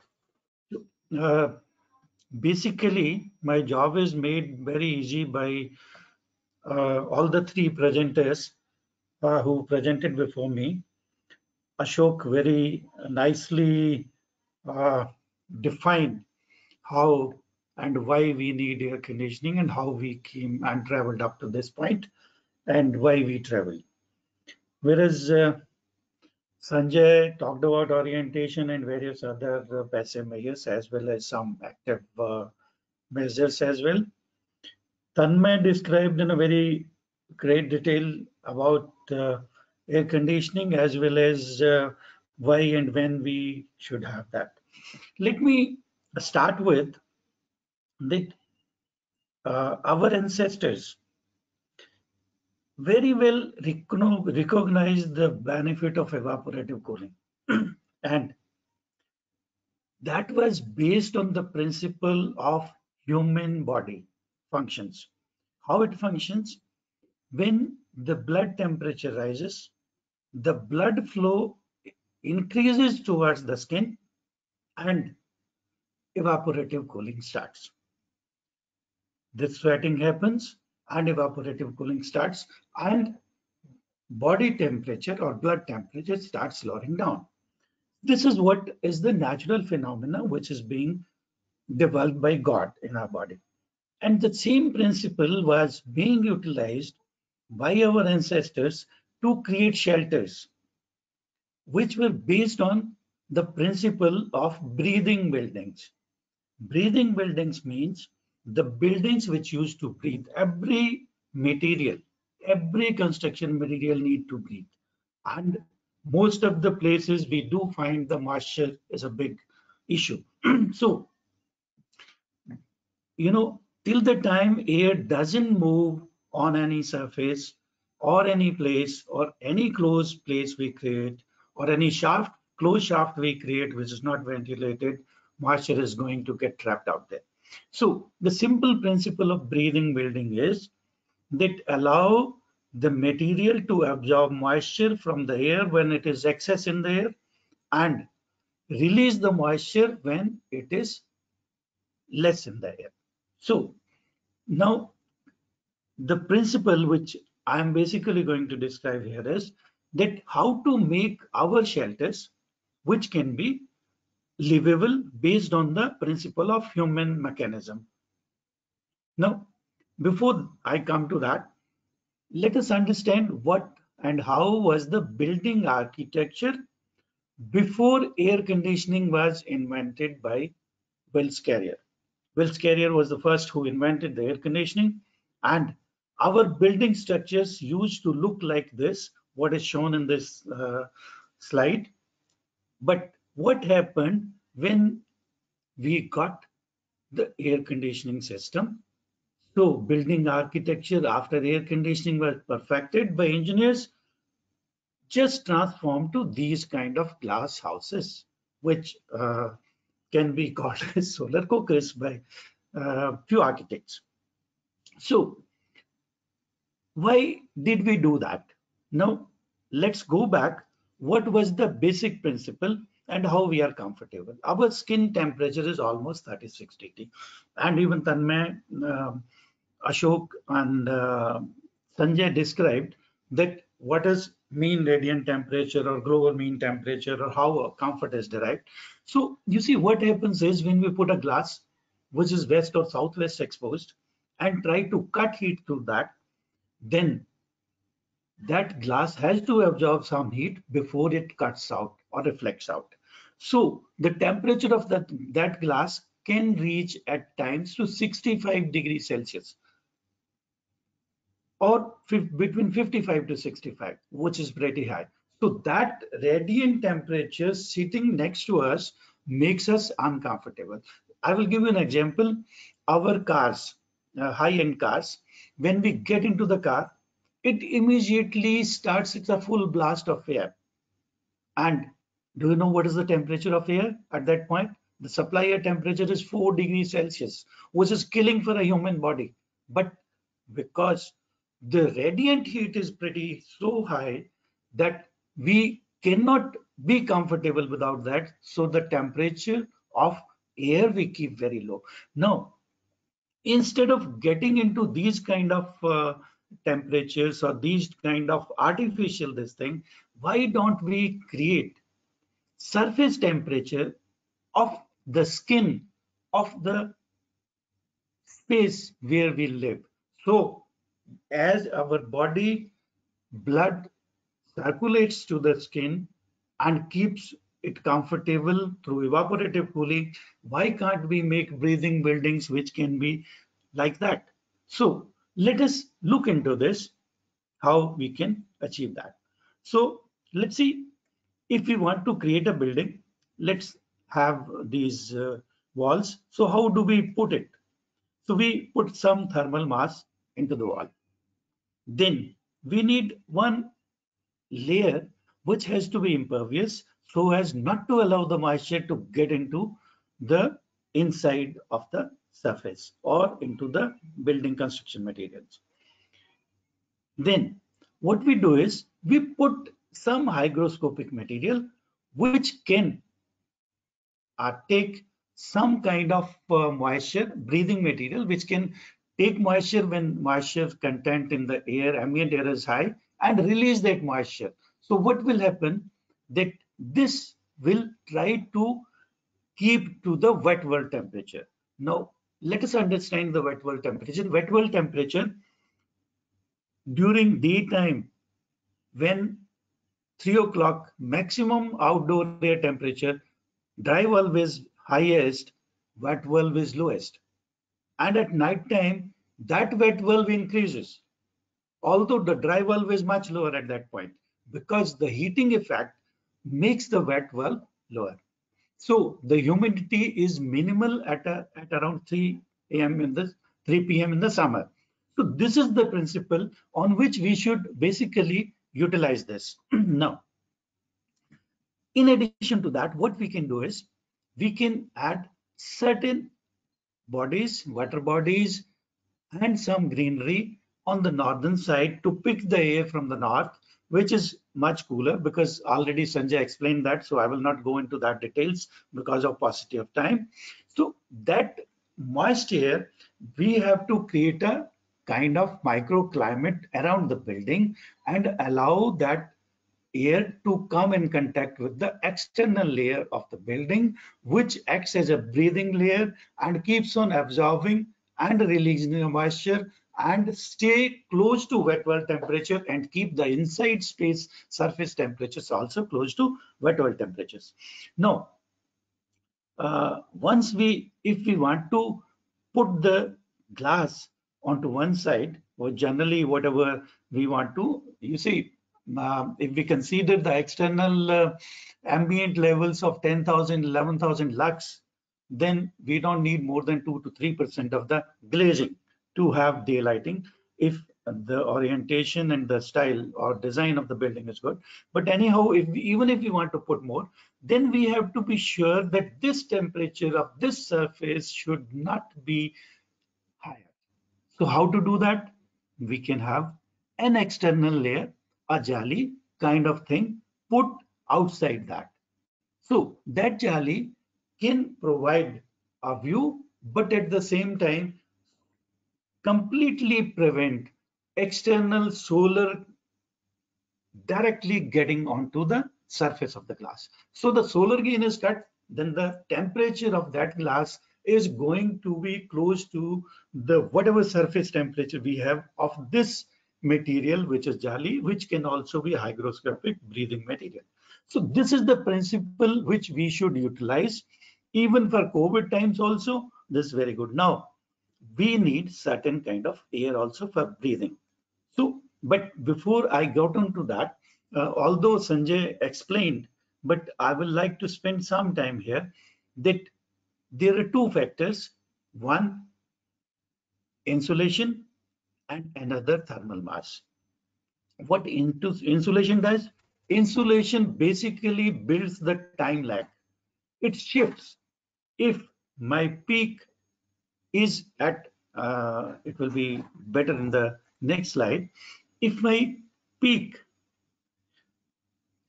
summer temperature is at 3 p.m., then I may shift it to 7, 8, 9, 10 p.m. I don't know how many of us have stayed in IIM Ahmedabad hostel, but whosoever has stayed, he will find that 10 p.m. at night, the maximum heat comes in because the thermal mass in the hostel portion is so heavy that it takes 7 to 9 hours to reach the maximum external temperature to inside. That doesn't mean the same temperature, it is temperature, but the highest temperature which is attained in unconditioned room at night is around 10 to 11 p.m. So what we do is we try to dampen, decrease the temperature by thermal mass as well as build the time lag. So thermal mass does both the things. It builds the time lag and it is adjustable time lag. Whatever we want, how many hours we want, we can accordingly choose our materials. Second, we can do the damping. The maximum time lag is there, the maximum damping is there because the outside temperature has to reach inside, it has to pass through various layers, and by the time it reaches inside, it is going to get reduced drastically. So we have to choose the materials, construction materials, in a way that our average temperature remains in the comfort zone, and then accordingly we can choose our occupied and unoccupied timings. Now, this is one project where the similar strategies were utilized. This is a Bhubaneswar Krishi Bhavan. Now, these are the local materials, local material bricks, which are used as the inside is in complete glass, but this is a shading. So this is the kind of jali which was thought of, and finally this is what came in. So these were the glass windows, but we utilized this perforated jali to allow for the light to perforate in. Now, while we choose the materials, we have to be selective. Here, laterite was available in plenty. So what we did, that in the north side, we created garden and water bodies and all, created a stilt. South side, we closed. A courtyard is made. Here also, we created some green and water bodies and allowed the air to rise up. So this was basically to create a microclimate around the building so as to allow this building to come close to the wet bulb temperature throughout.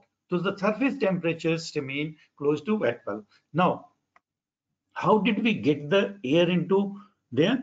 So we had thought of using the hollow core slab, which basically should have taken the air through the slab and up, as well as we utilized intakes at lower level, and then at the higher level the exhausts were put, but every floor exhausts and room exhausts were separate shafts because of the stack effect, because stack effect has to make shafts bigger, intake bigger or smaller because of this. So what we did, that we did not combine the shafts, otherwise it affects the upper floors. So what we did was that we kept the shaft separate and allowed this to go up and then used these ventilators on top. Now, these were kind of sensors which were used. I will just, sorry. These were the sensors which were used.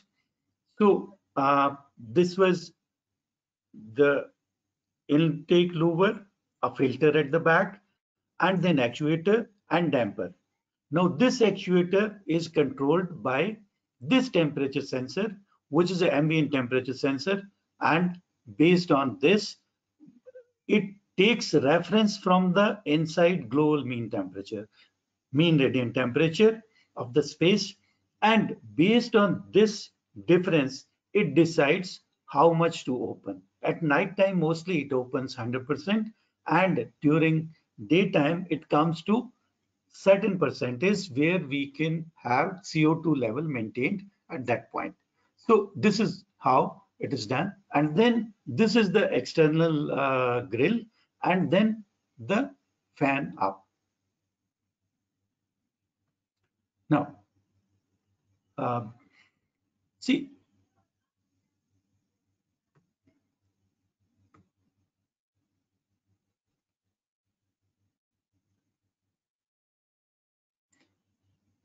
okay.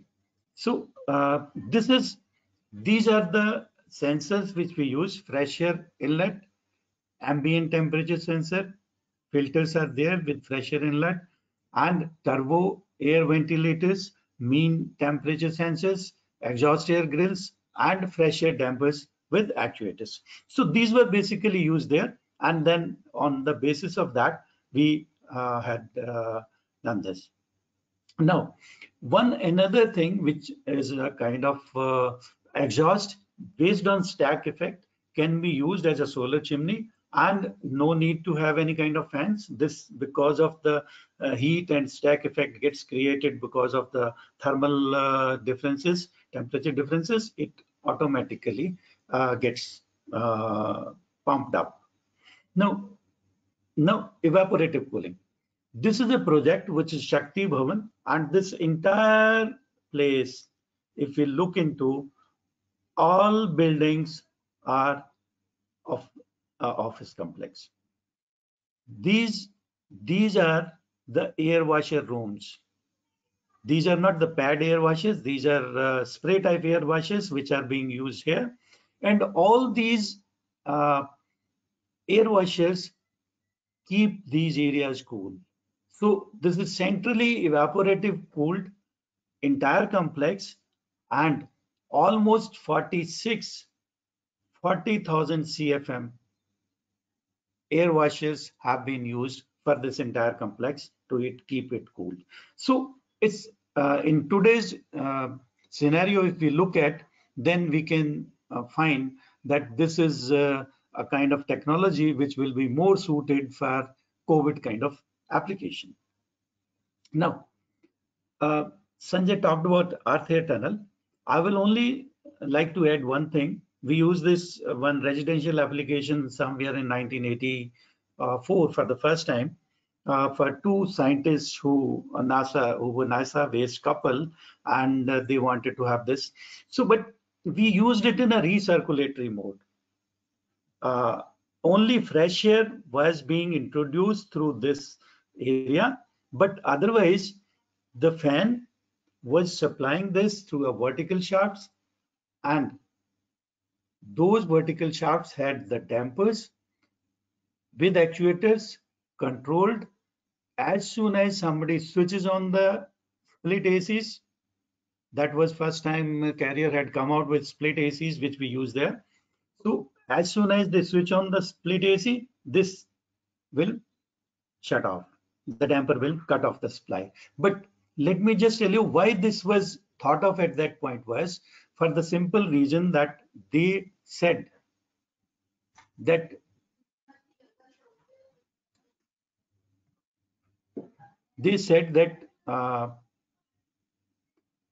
they want to have comfortable temperature throughout the house. So that's how we designed this. And then once we checked, they said we can basically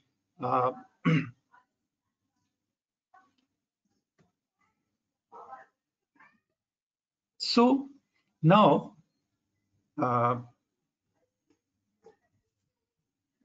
when we come to the air conditioning systems, how can we save energy into air conditioning systems? See, air conditioning systems consume energy, that all of us know.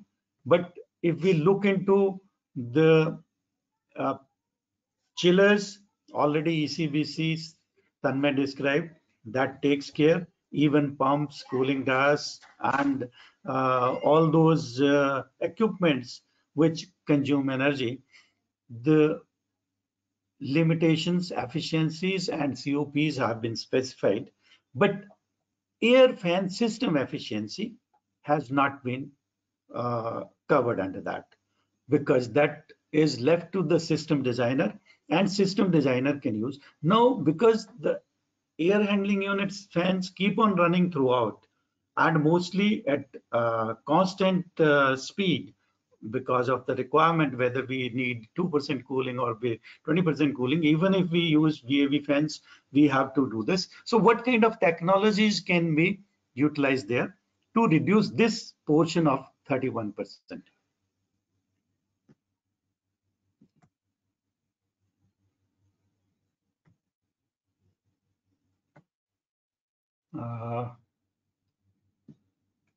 Yeah. Now, options to reduce fan energy consumption. We have the possibility to use underfloor air distribution, radiant floor, or chilled beams. Now, if we take a normal building, generally 30 meters square per ton of refrigeration is the load, which makes 117 watts per meter square. So if we use underfloor air distribution, 100% of this can be taken care of. But if we take radiant floor, only 30% of this or 35% of this can be taken care of. If we use chilled beams, 40% of this can be taken care of. Now, what to do with 60, 65, 70% of the rest? That, because one more thing, in these two radiant and chilled beams, only sensible heat can be taken off. There is no possibility that we can avoid this. So this sensible heat has to be basically once taken off, then latent heat has to be taken out through direct outside air system, which has got a penalty of high fan power, because that has to be located somewhere close to outside. So that is what one disadvantage this has. And let's take what is underfloor air distribution system and how it works. So we supply the air through the false floor, which is underfloor supply plenum, and then there are grills or diffusers which release the air at a very low velocity, and then we use this portion as mixed zone. Here the air mixing takes place, air is left at the bottom level, and then it rises with the heat source. So whether human or occupant, computer or anything, that allows this to rise. So what happens is, wherever they get heat source, from there the air starts rising up, because warm air tends to go up and then it goes up. And this becomes then the stratified zone, where there is air movement is only because of the heat sources. So this is how underfloor air distribution utilized. This utilized low fan power because this plenum, which is underfloor supply plenum, uses very low fan static pressure. That because air velocities are very high, so they need lot more power to compensate for the friction losses. Here we use very low fan power. Now, radiant floor and ceiling with direct outside air system, these are, as I already explained, if we use both ceiling and floor, then we are able to get it to 65%. But here, if we go to 50 meters square per TR, we have to design the building in a manner that it has to be highly efficient. Envelope has to be very, very efficient so as to cater for this. So 35% of still has to be covered by the external air. So this is what DOS system has to take care of. And in active chilled beams with DOS, this is again, if we go with 50 meters square per TR, then 35% has to be covered by external and 65% by internal.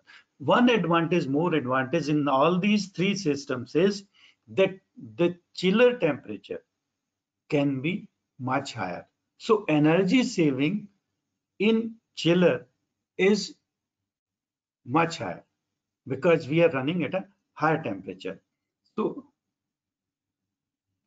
this is how we basically do that. So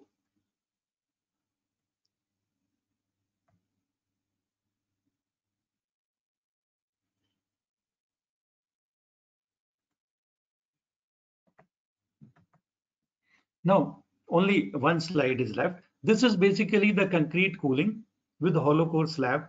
So what happens here is that we supply the air through these cavities and cool the slab, as well as supply some pressure, whatever is required for or to compensate for the latent heat, removal of latent heat. This is the system which is used. This is also basically avoids any kind of all these systems have got high inertia, and they don't allow much of the temperature variations. So temperatures are quite stable in these. Thank you. I will hand over to Vinod. Thank you, Gyan. We have kind of overrun time, but I think it's nice that everyone was able to have his or her say fully. So we have time for a few questions, and I will ask Deepa to tell us what are these most important 3-4 questions that we can take up in the time that's left to us. Or maybe if there is more time, we can do perhaps more. So Deepa, all yours.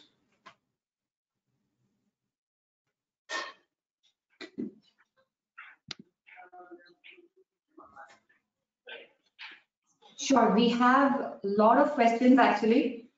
So let's get started with it right away. First question is, most passive ventilation measures like earth berms, wind tunnels, etc. are talked about for dry, arid climates. What are the passive ventilation measures which can be used in hot and humid climates?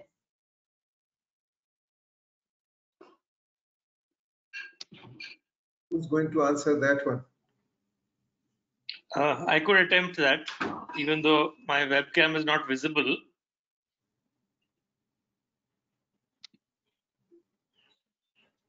Yeah. See, it's surprising that this question is asked because in a warmer, humid climate, ventilation is the common strategy for passive cooling anyway. This is why most of Goa's houses, barring the 5-star hotels, don't actually have air conditioning but are designed to be very well ventilated. This is also why so many buildings in the south happily manage without air conditioning. So I think generally the stress has been on ventilation. Yes, it's true that if you want to reduce humidity, there is very little choice but to go for some kind of an mechanical system. But the reduction of humidity, as Tanmay also showed in one of his graphs for Bombay, is not required all the time. Our problem is that we end up setting up an air conditioning system, and then because it can also work in the lower humidity times, we just end up using it at those times. So that's really the greater problem, not so much the fact that these passive ventilation measures are applicable for warm, dry periods only, hot, dry periods only. Okay, Deepa, next question. Right. Next question, yes. How effective is natural ventilation for high-rise buildings? At what point do we consider natural ventilation disruptive in that case for a very high-rise building? Tanmay, you want to take that one? Or Gyan? Yeah, Deepak, can you repeat the question? Yes, sure. The question is, how effective is natural ventilation for high-rise buildings? And at what point do we consider natural ventilation disruptive in that case? See, as far as natural ventilation is concerned, till the time you are able to manage or create comfort through passive measures by using various kind of techniques, passive techniques, as well as shading, orientation, thermal mass, and all those technologies. Plus, you are able to create that kind of effect. It is not that it is not done. Even if we go to various Western or South France or Switzerland areas, you will find that buildings are designed with natural ventilation. Even if we look into the federal building of US, which is a breathing building, that is also naturally ventilated. So naturally ventilated building, high-rise buildings do not have any kind of restrictions with regard to natural ventilation. But it's only the way how you design your building, how you place your building, how to use your materials and other thermal mass and the choice of orientation and massing. I think it probably has, sorry, Tanmay, go ahead. Tanmay, go ahead. No, I was just saying that there are many contemporary architects and designers in Southeast Asia as well, in Singapore and Malaysia, who have shown that there are several ways in which high-rise buildings can be naturally ventilated. So I Can would like to add to this that it also depends upon what kind of building we are talking about. Residential buildings are typically naturally ventilated, even if they are very tall, because people can choose to open some windows. It's more of a problem when you have large air-conditioned office buildings, in which one single individual can create problem for the whole office. That is why the control of windows is not left to individuals. So, but if you have, as Gyan had shown, that we do have systems in which you can control the ventilation automatically. So this would apply to tall buildings as well. Sanjay, you have wanted to add something? Yeah, I wanted to add that the Singapore architect Nirmal Krishnani has recently made a case study of a very good 25-story central Singapore naturally ventilated building in a warm, humid climate. That really needs to be studied because we are sitting in Lee Kuan Yew's country and still working with a natural ventilated building. So that's quite amazing in itself. Next question, Deepa.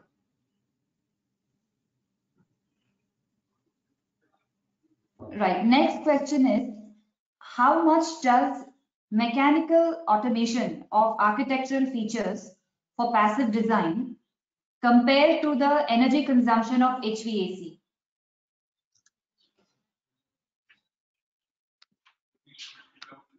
Sure. Not very well understood. Can I read that again? Yeah. How much does mechanical automation of architectural features on buildings for passive design compare to the energy consumption of HVAC? Oh, if we look into the HVAC system, if they consume say 100, then these systems which I was trying to explain through my this thing, these actuators and all and sensors probably need only 4 to 5% of the energy. And even if we consider the fountains and all into that pumping energy, maybe maximum 10% of the energy. Wasn't the question something like this, that how much energy can you save by applying the passive principles?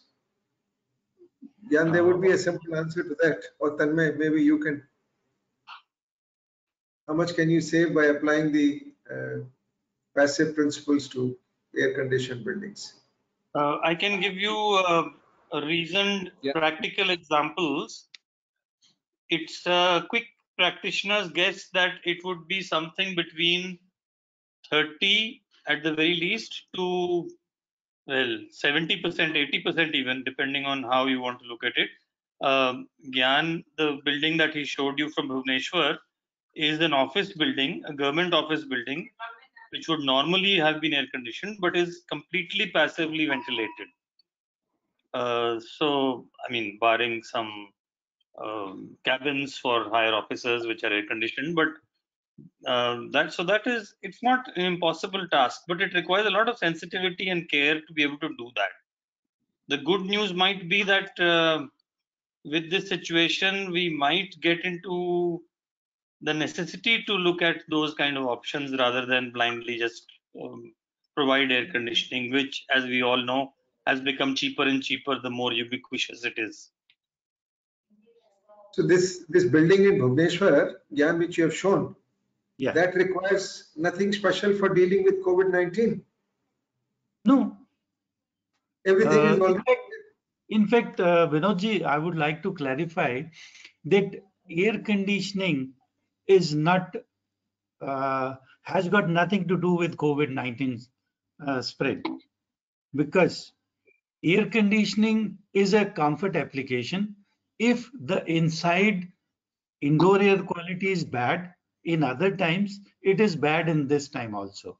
If we have certain kind of infection possibilities earlier, it will remain same, because the COVID-19 virus, although is a very small virus, it is 0.08 to 0.16 micron, which is PM 2.5 is 2.5 micron.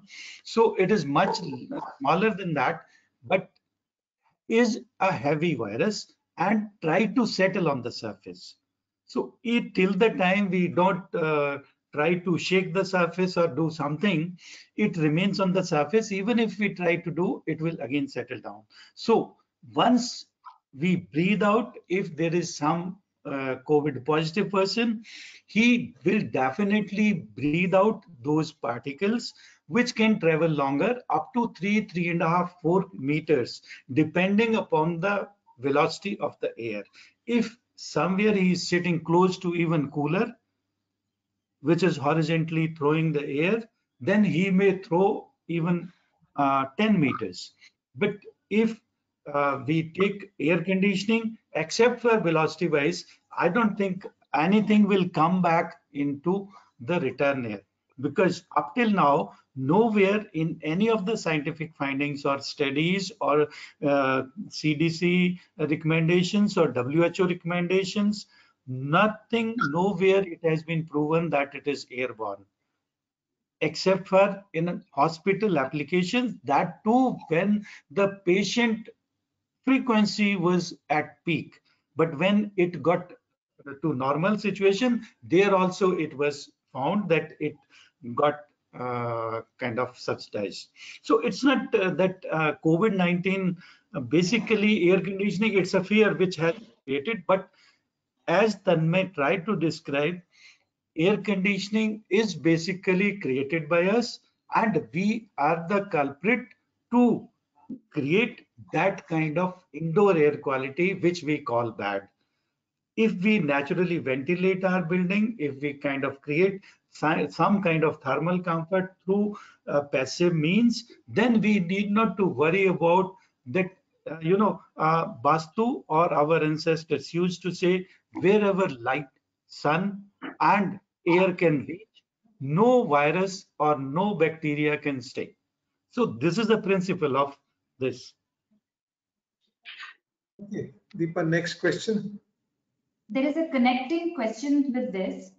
For dynamic facades with movable shading elements, how beneficial would this system be to provide comfort versus the energy it takes to operate these systems?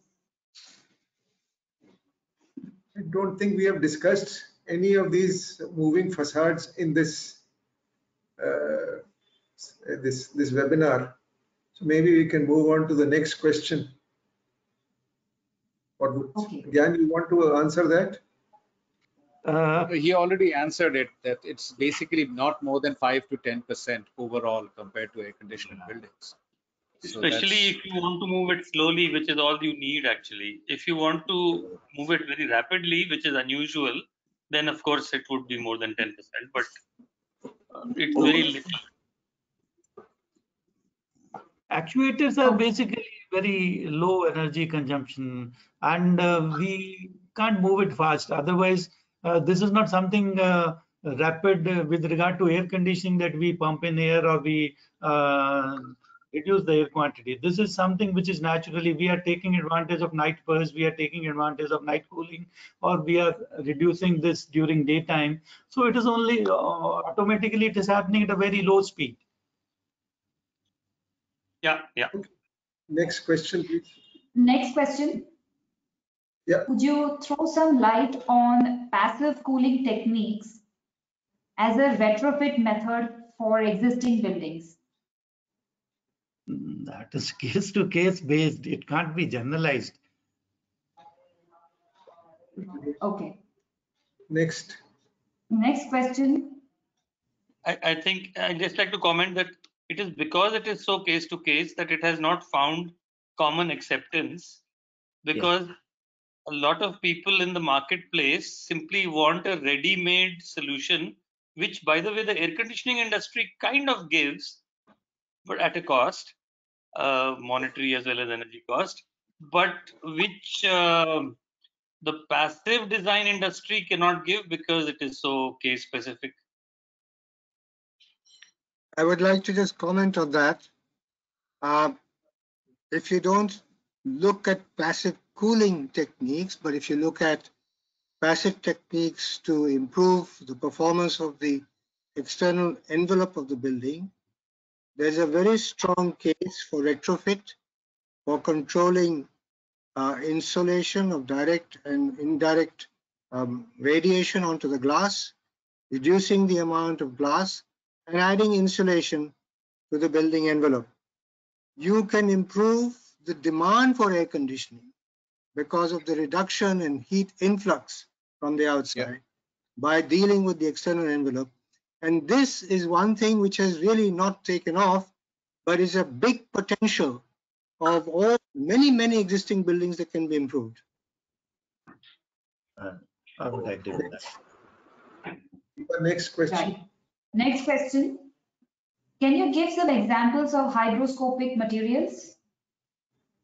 Laterite is one, earth is, soil is one. There are various materials which are basically even there is a artificial materials which are being produced based on this, which has got 3 layers, which I described, that one impervious layer and then one hygroscopic material. They get some kind of sand and salt mix materials they are trying to use to impregnate onto the outer surface and make it hygroscopic, which tend to take moisture during excess humidity periods. But everything from earth blocks to a regular brick are highly hygroscopic if they're used properly. There's sufficient an amount of natural materials, earth and mud and brick, that can meet this requirement. And lime plaster as well. I think there are many people who will swear by the properties of lime plaster. Absolutely, lime plaster is yes. That's So, excellent example. Yes. Yeah. Next, please. Yeah. Next question is: concrete has high thermal mass, and exposed RCC is becoming a trend these days. Could you please throw some light on its characteristics and functioning in a hot and dry and hot and humid climate?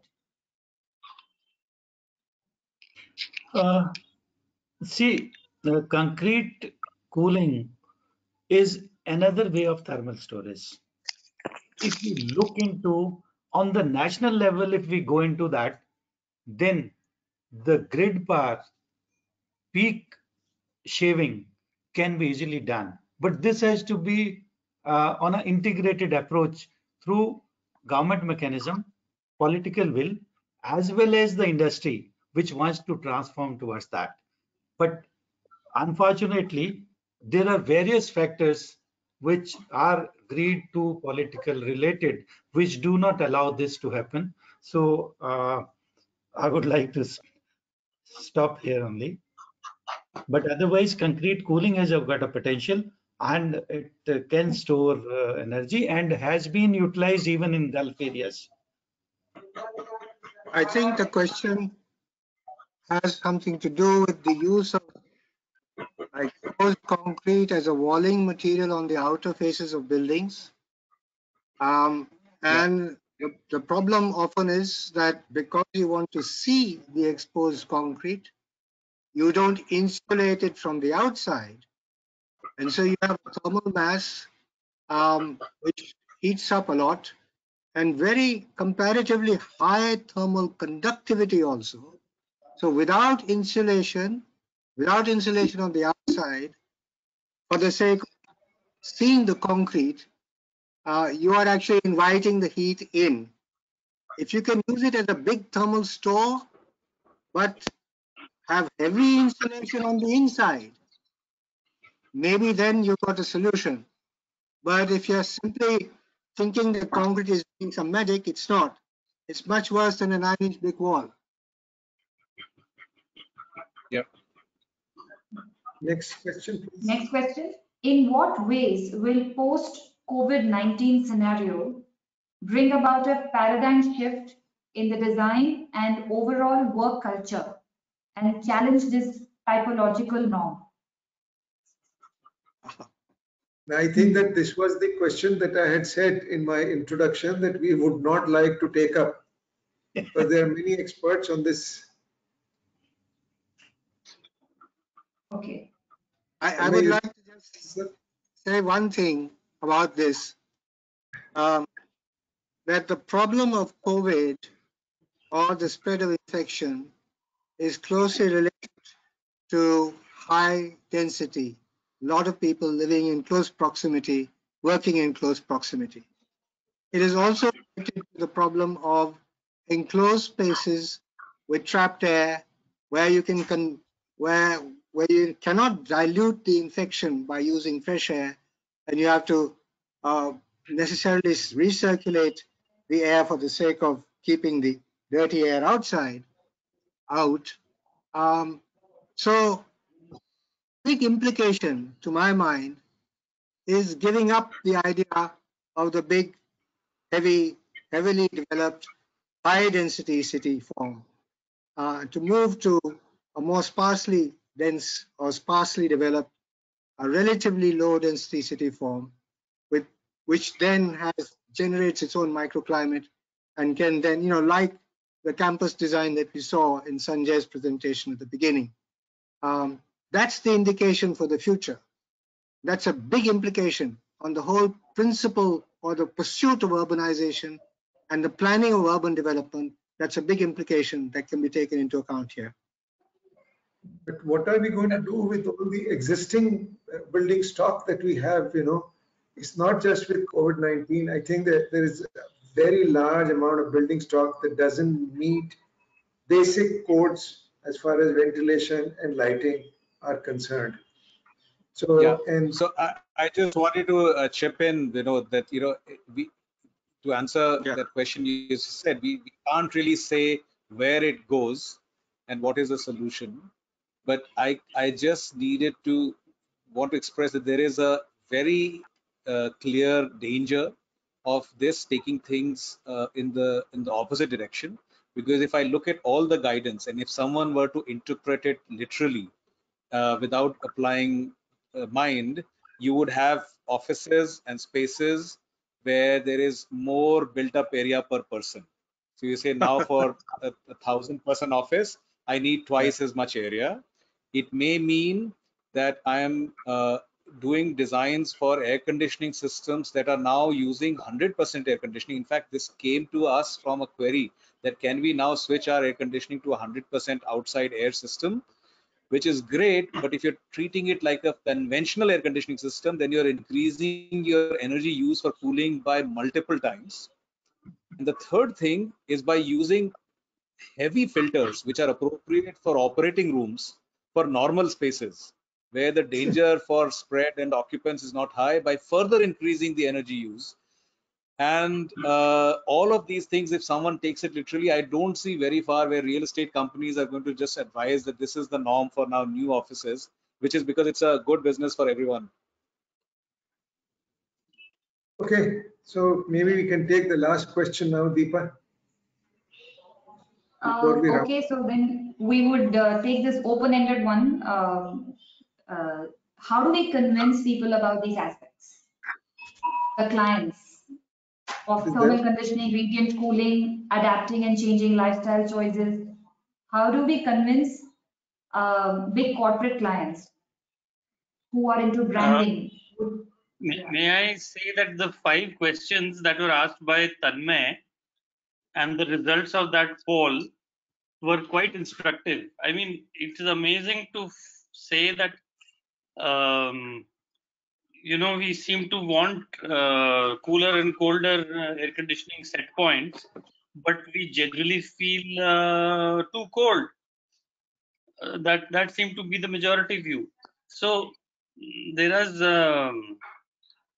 is bound to be this kind of I call it consumerist thinking until you genuinely get after the issues and anonymously ask people how they're genuinely feeling at various times and various places. I don't think customers like to waste money, but I think it's just become a success of the air conditioning industry that you try to sell colder and colder places as being better. Okay. You have to marshal your facts and information through institutional mechanisms and really make them the norm. That is what has to be done over time. Individually attempting to convert individuals is rather tough. It has to be a cultural shift that has to be managed institutionally. But if we look into the National Building Code 2016 version, it gives us 4 approaches. One for naturally ventilated buildings, 65 cities, every month-wise temperatures are specified, which are correlated with external temperatures as well as the conditions, considering those kind of clothing conditions, and then mixed mode buildings, and then air conditioning buildings. In air conditioning buildings also 2 approach, air supply air only based approach, or air temperature based approach, or thermal comfort approach. So this is basically where the temperature ranges from almost 18 degree to 27.5 degree. So this is what the comfort band which is specified, and 90% of the people were found comfortable in those ranges. Even for daily 27.5 degrees Celsius is specified in the peak summer in air conditioned atmosphere, which is not very off than what we were discussing about. So I think we are now at the end of this. So if the others would like to make one final statement with all the questions that have been asked or otherwise, Ashok, would you like to say something to round off this? Well, this has been quite an educational session for all of us participants, as much as the panelists, as much as the participants or the attendees. And I think we've had a very good attendance, and I hope some of the thoughts that have been provoked can begin to multiply and spread through our attendees, and let this conversation become more serious. Sanjay? Yeah, I think the one of the big issues that to some extent the COVID crisis has put us up against is what humanity does in order to make money, because making money and consumption has become the mantra of our daily life, and we don't realize the kind of pressures that we put on our natural systems in order to do that, in order to be comfortable, in order to have the mod cons that we have gotten addicted to, and so on. And so really speaking, it's the dismantling of the economy that needs to be, to my mind, it's a very lofty phrase that I'm using, but it's the dismantling of the economy that I feel needs to be in some way attempted, so that it's not disruptive, but it simply changes the way we value our lives. Tanmay?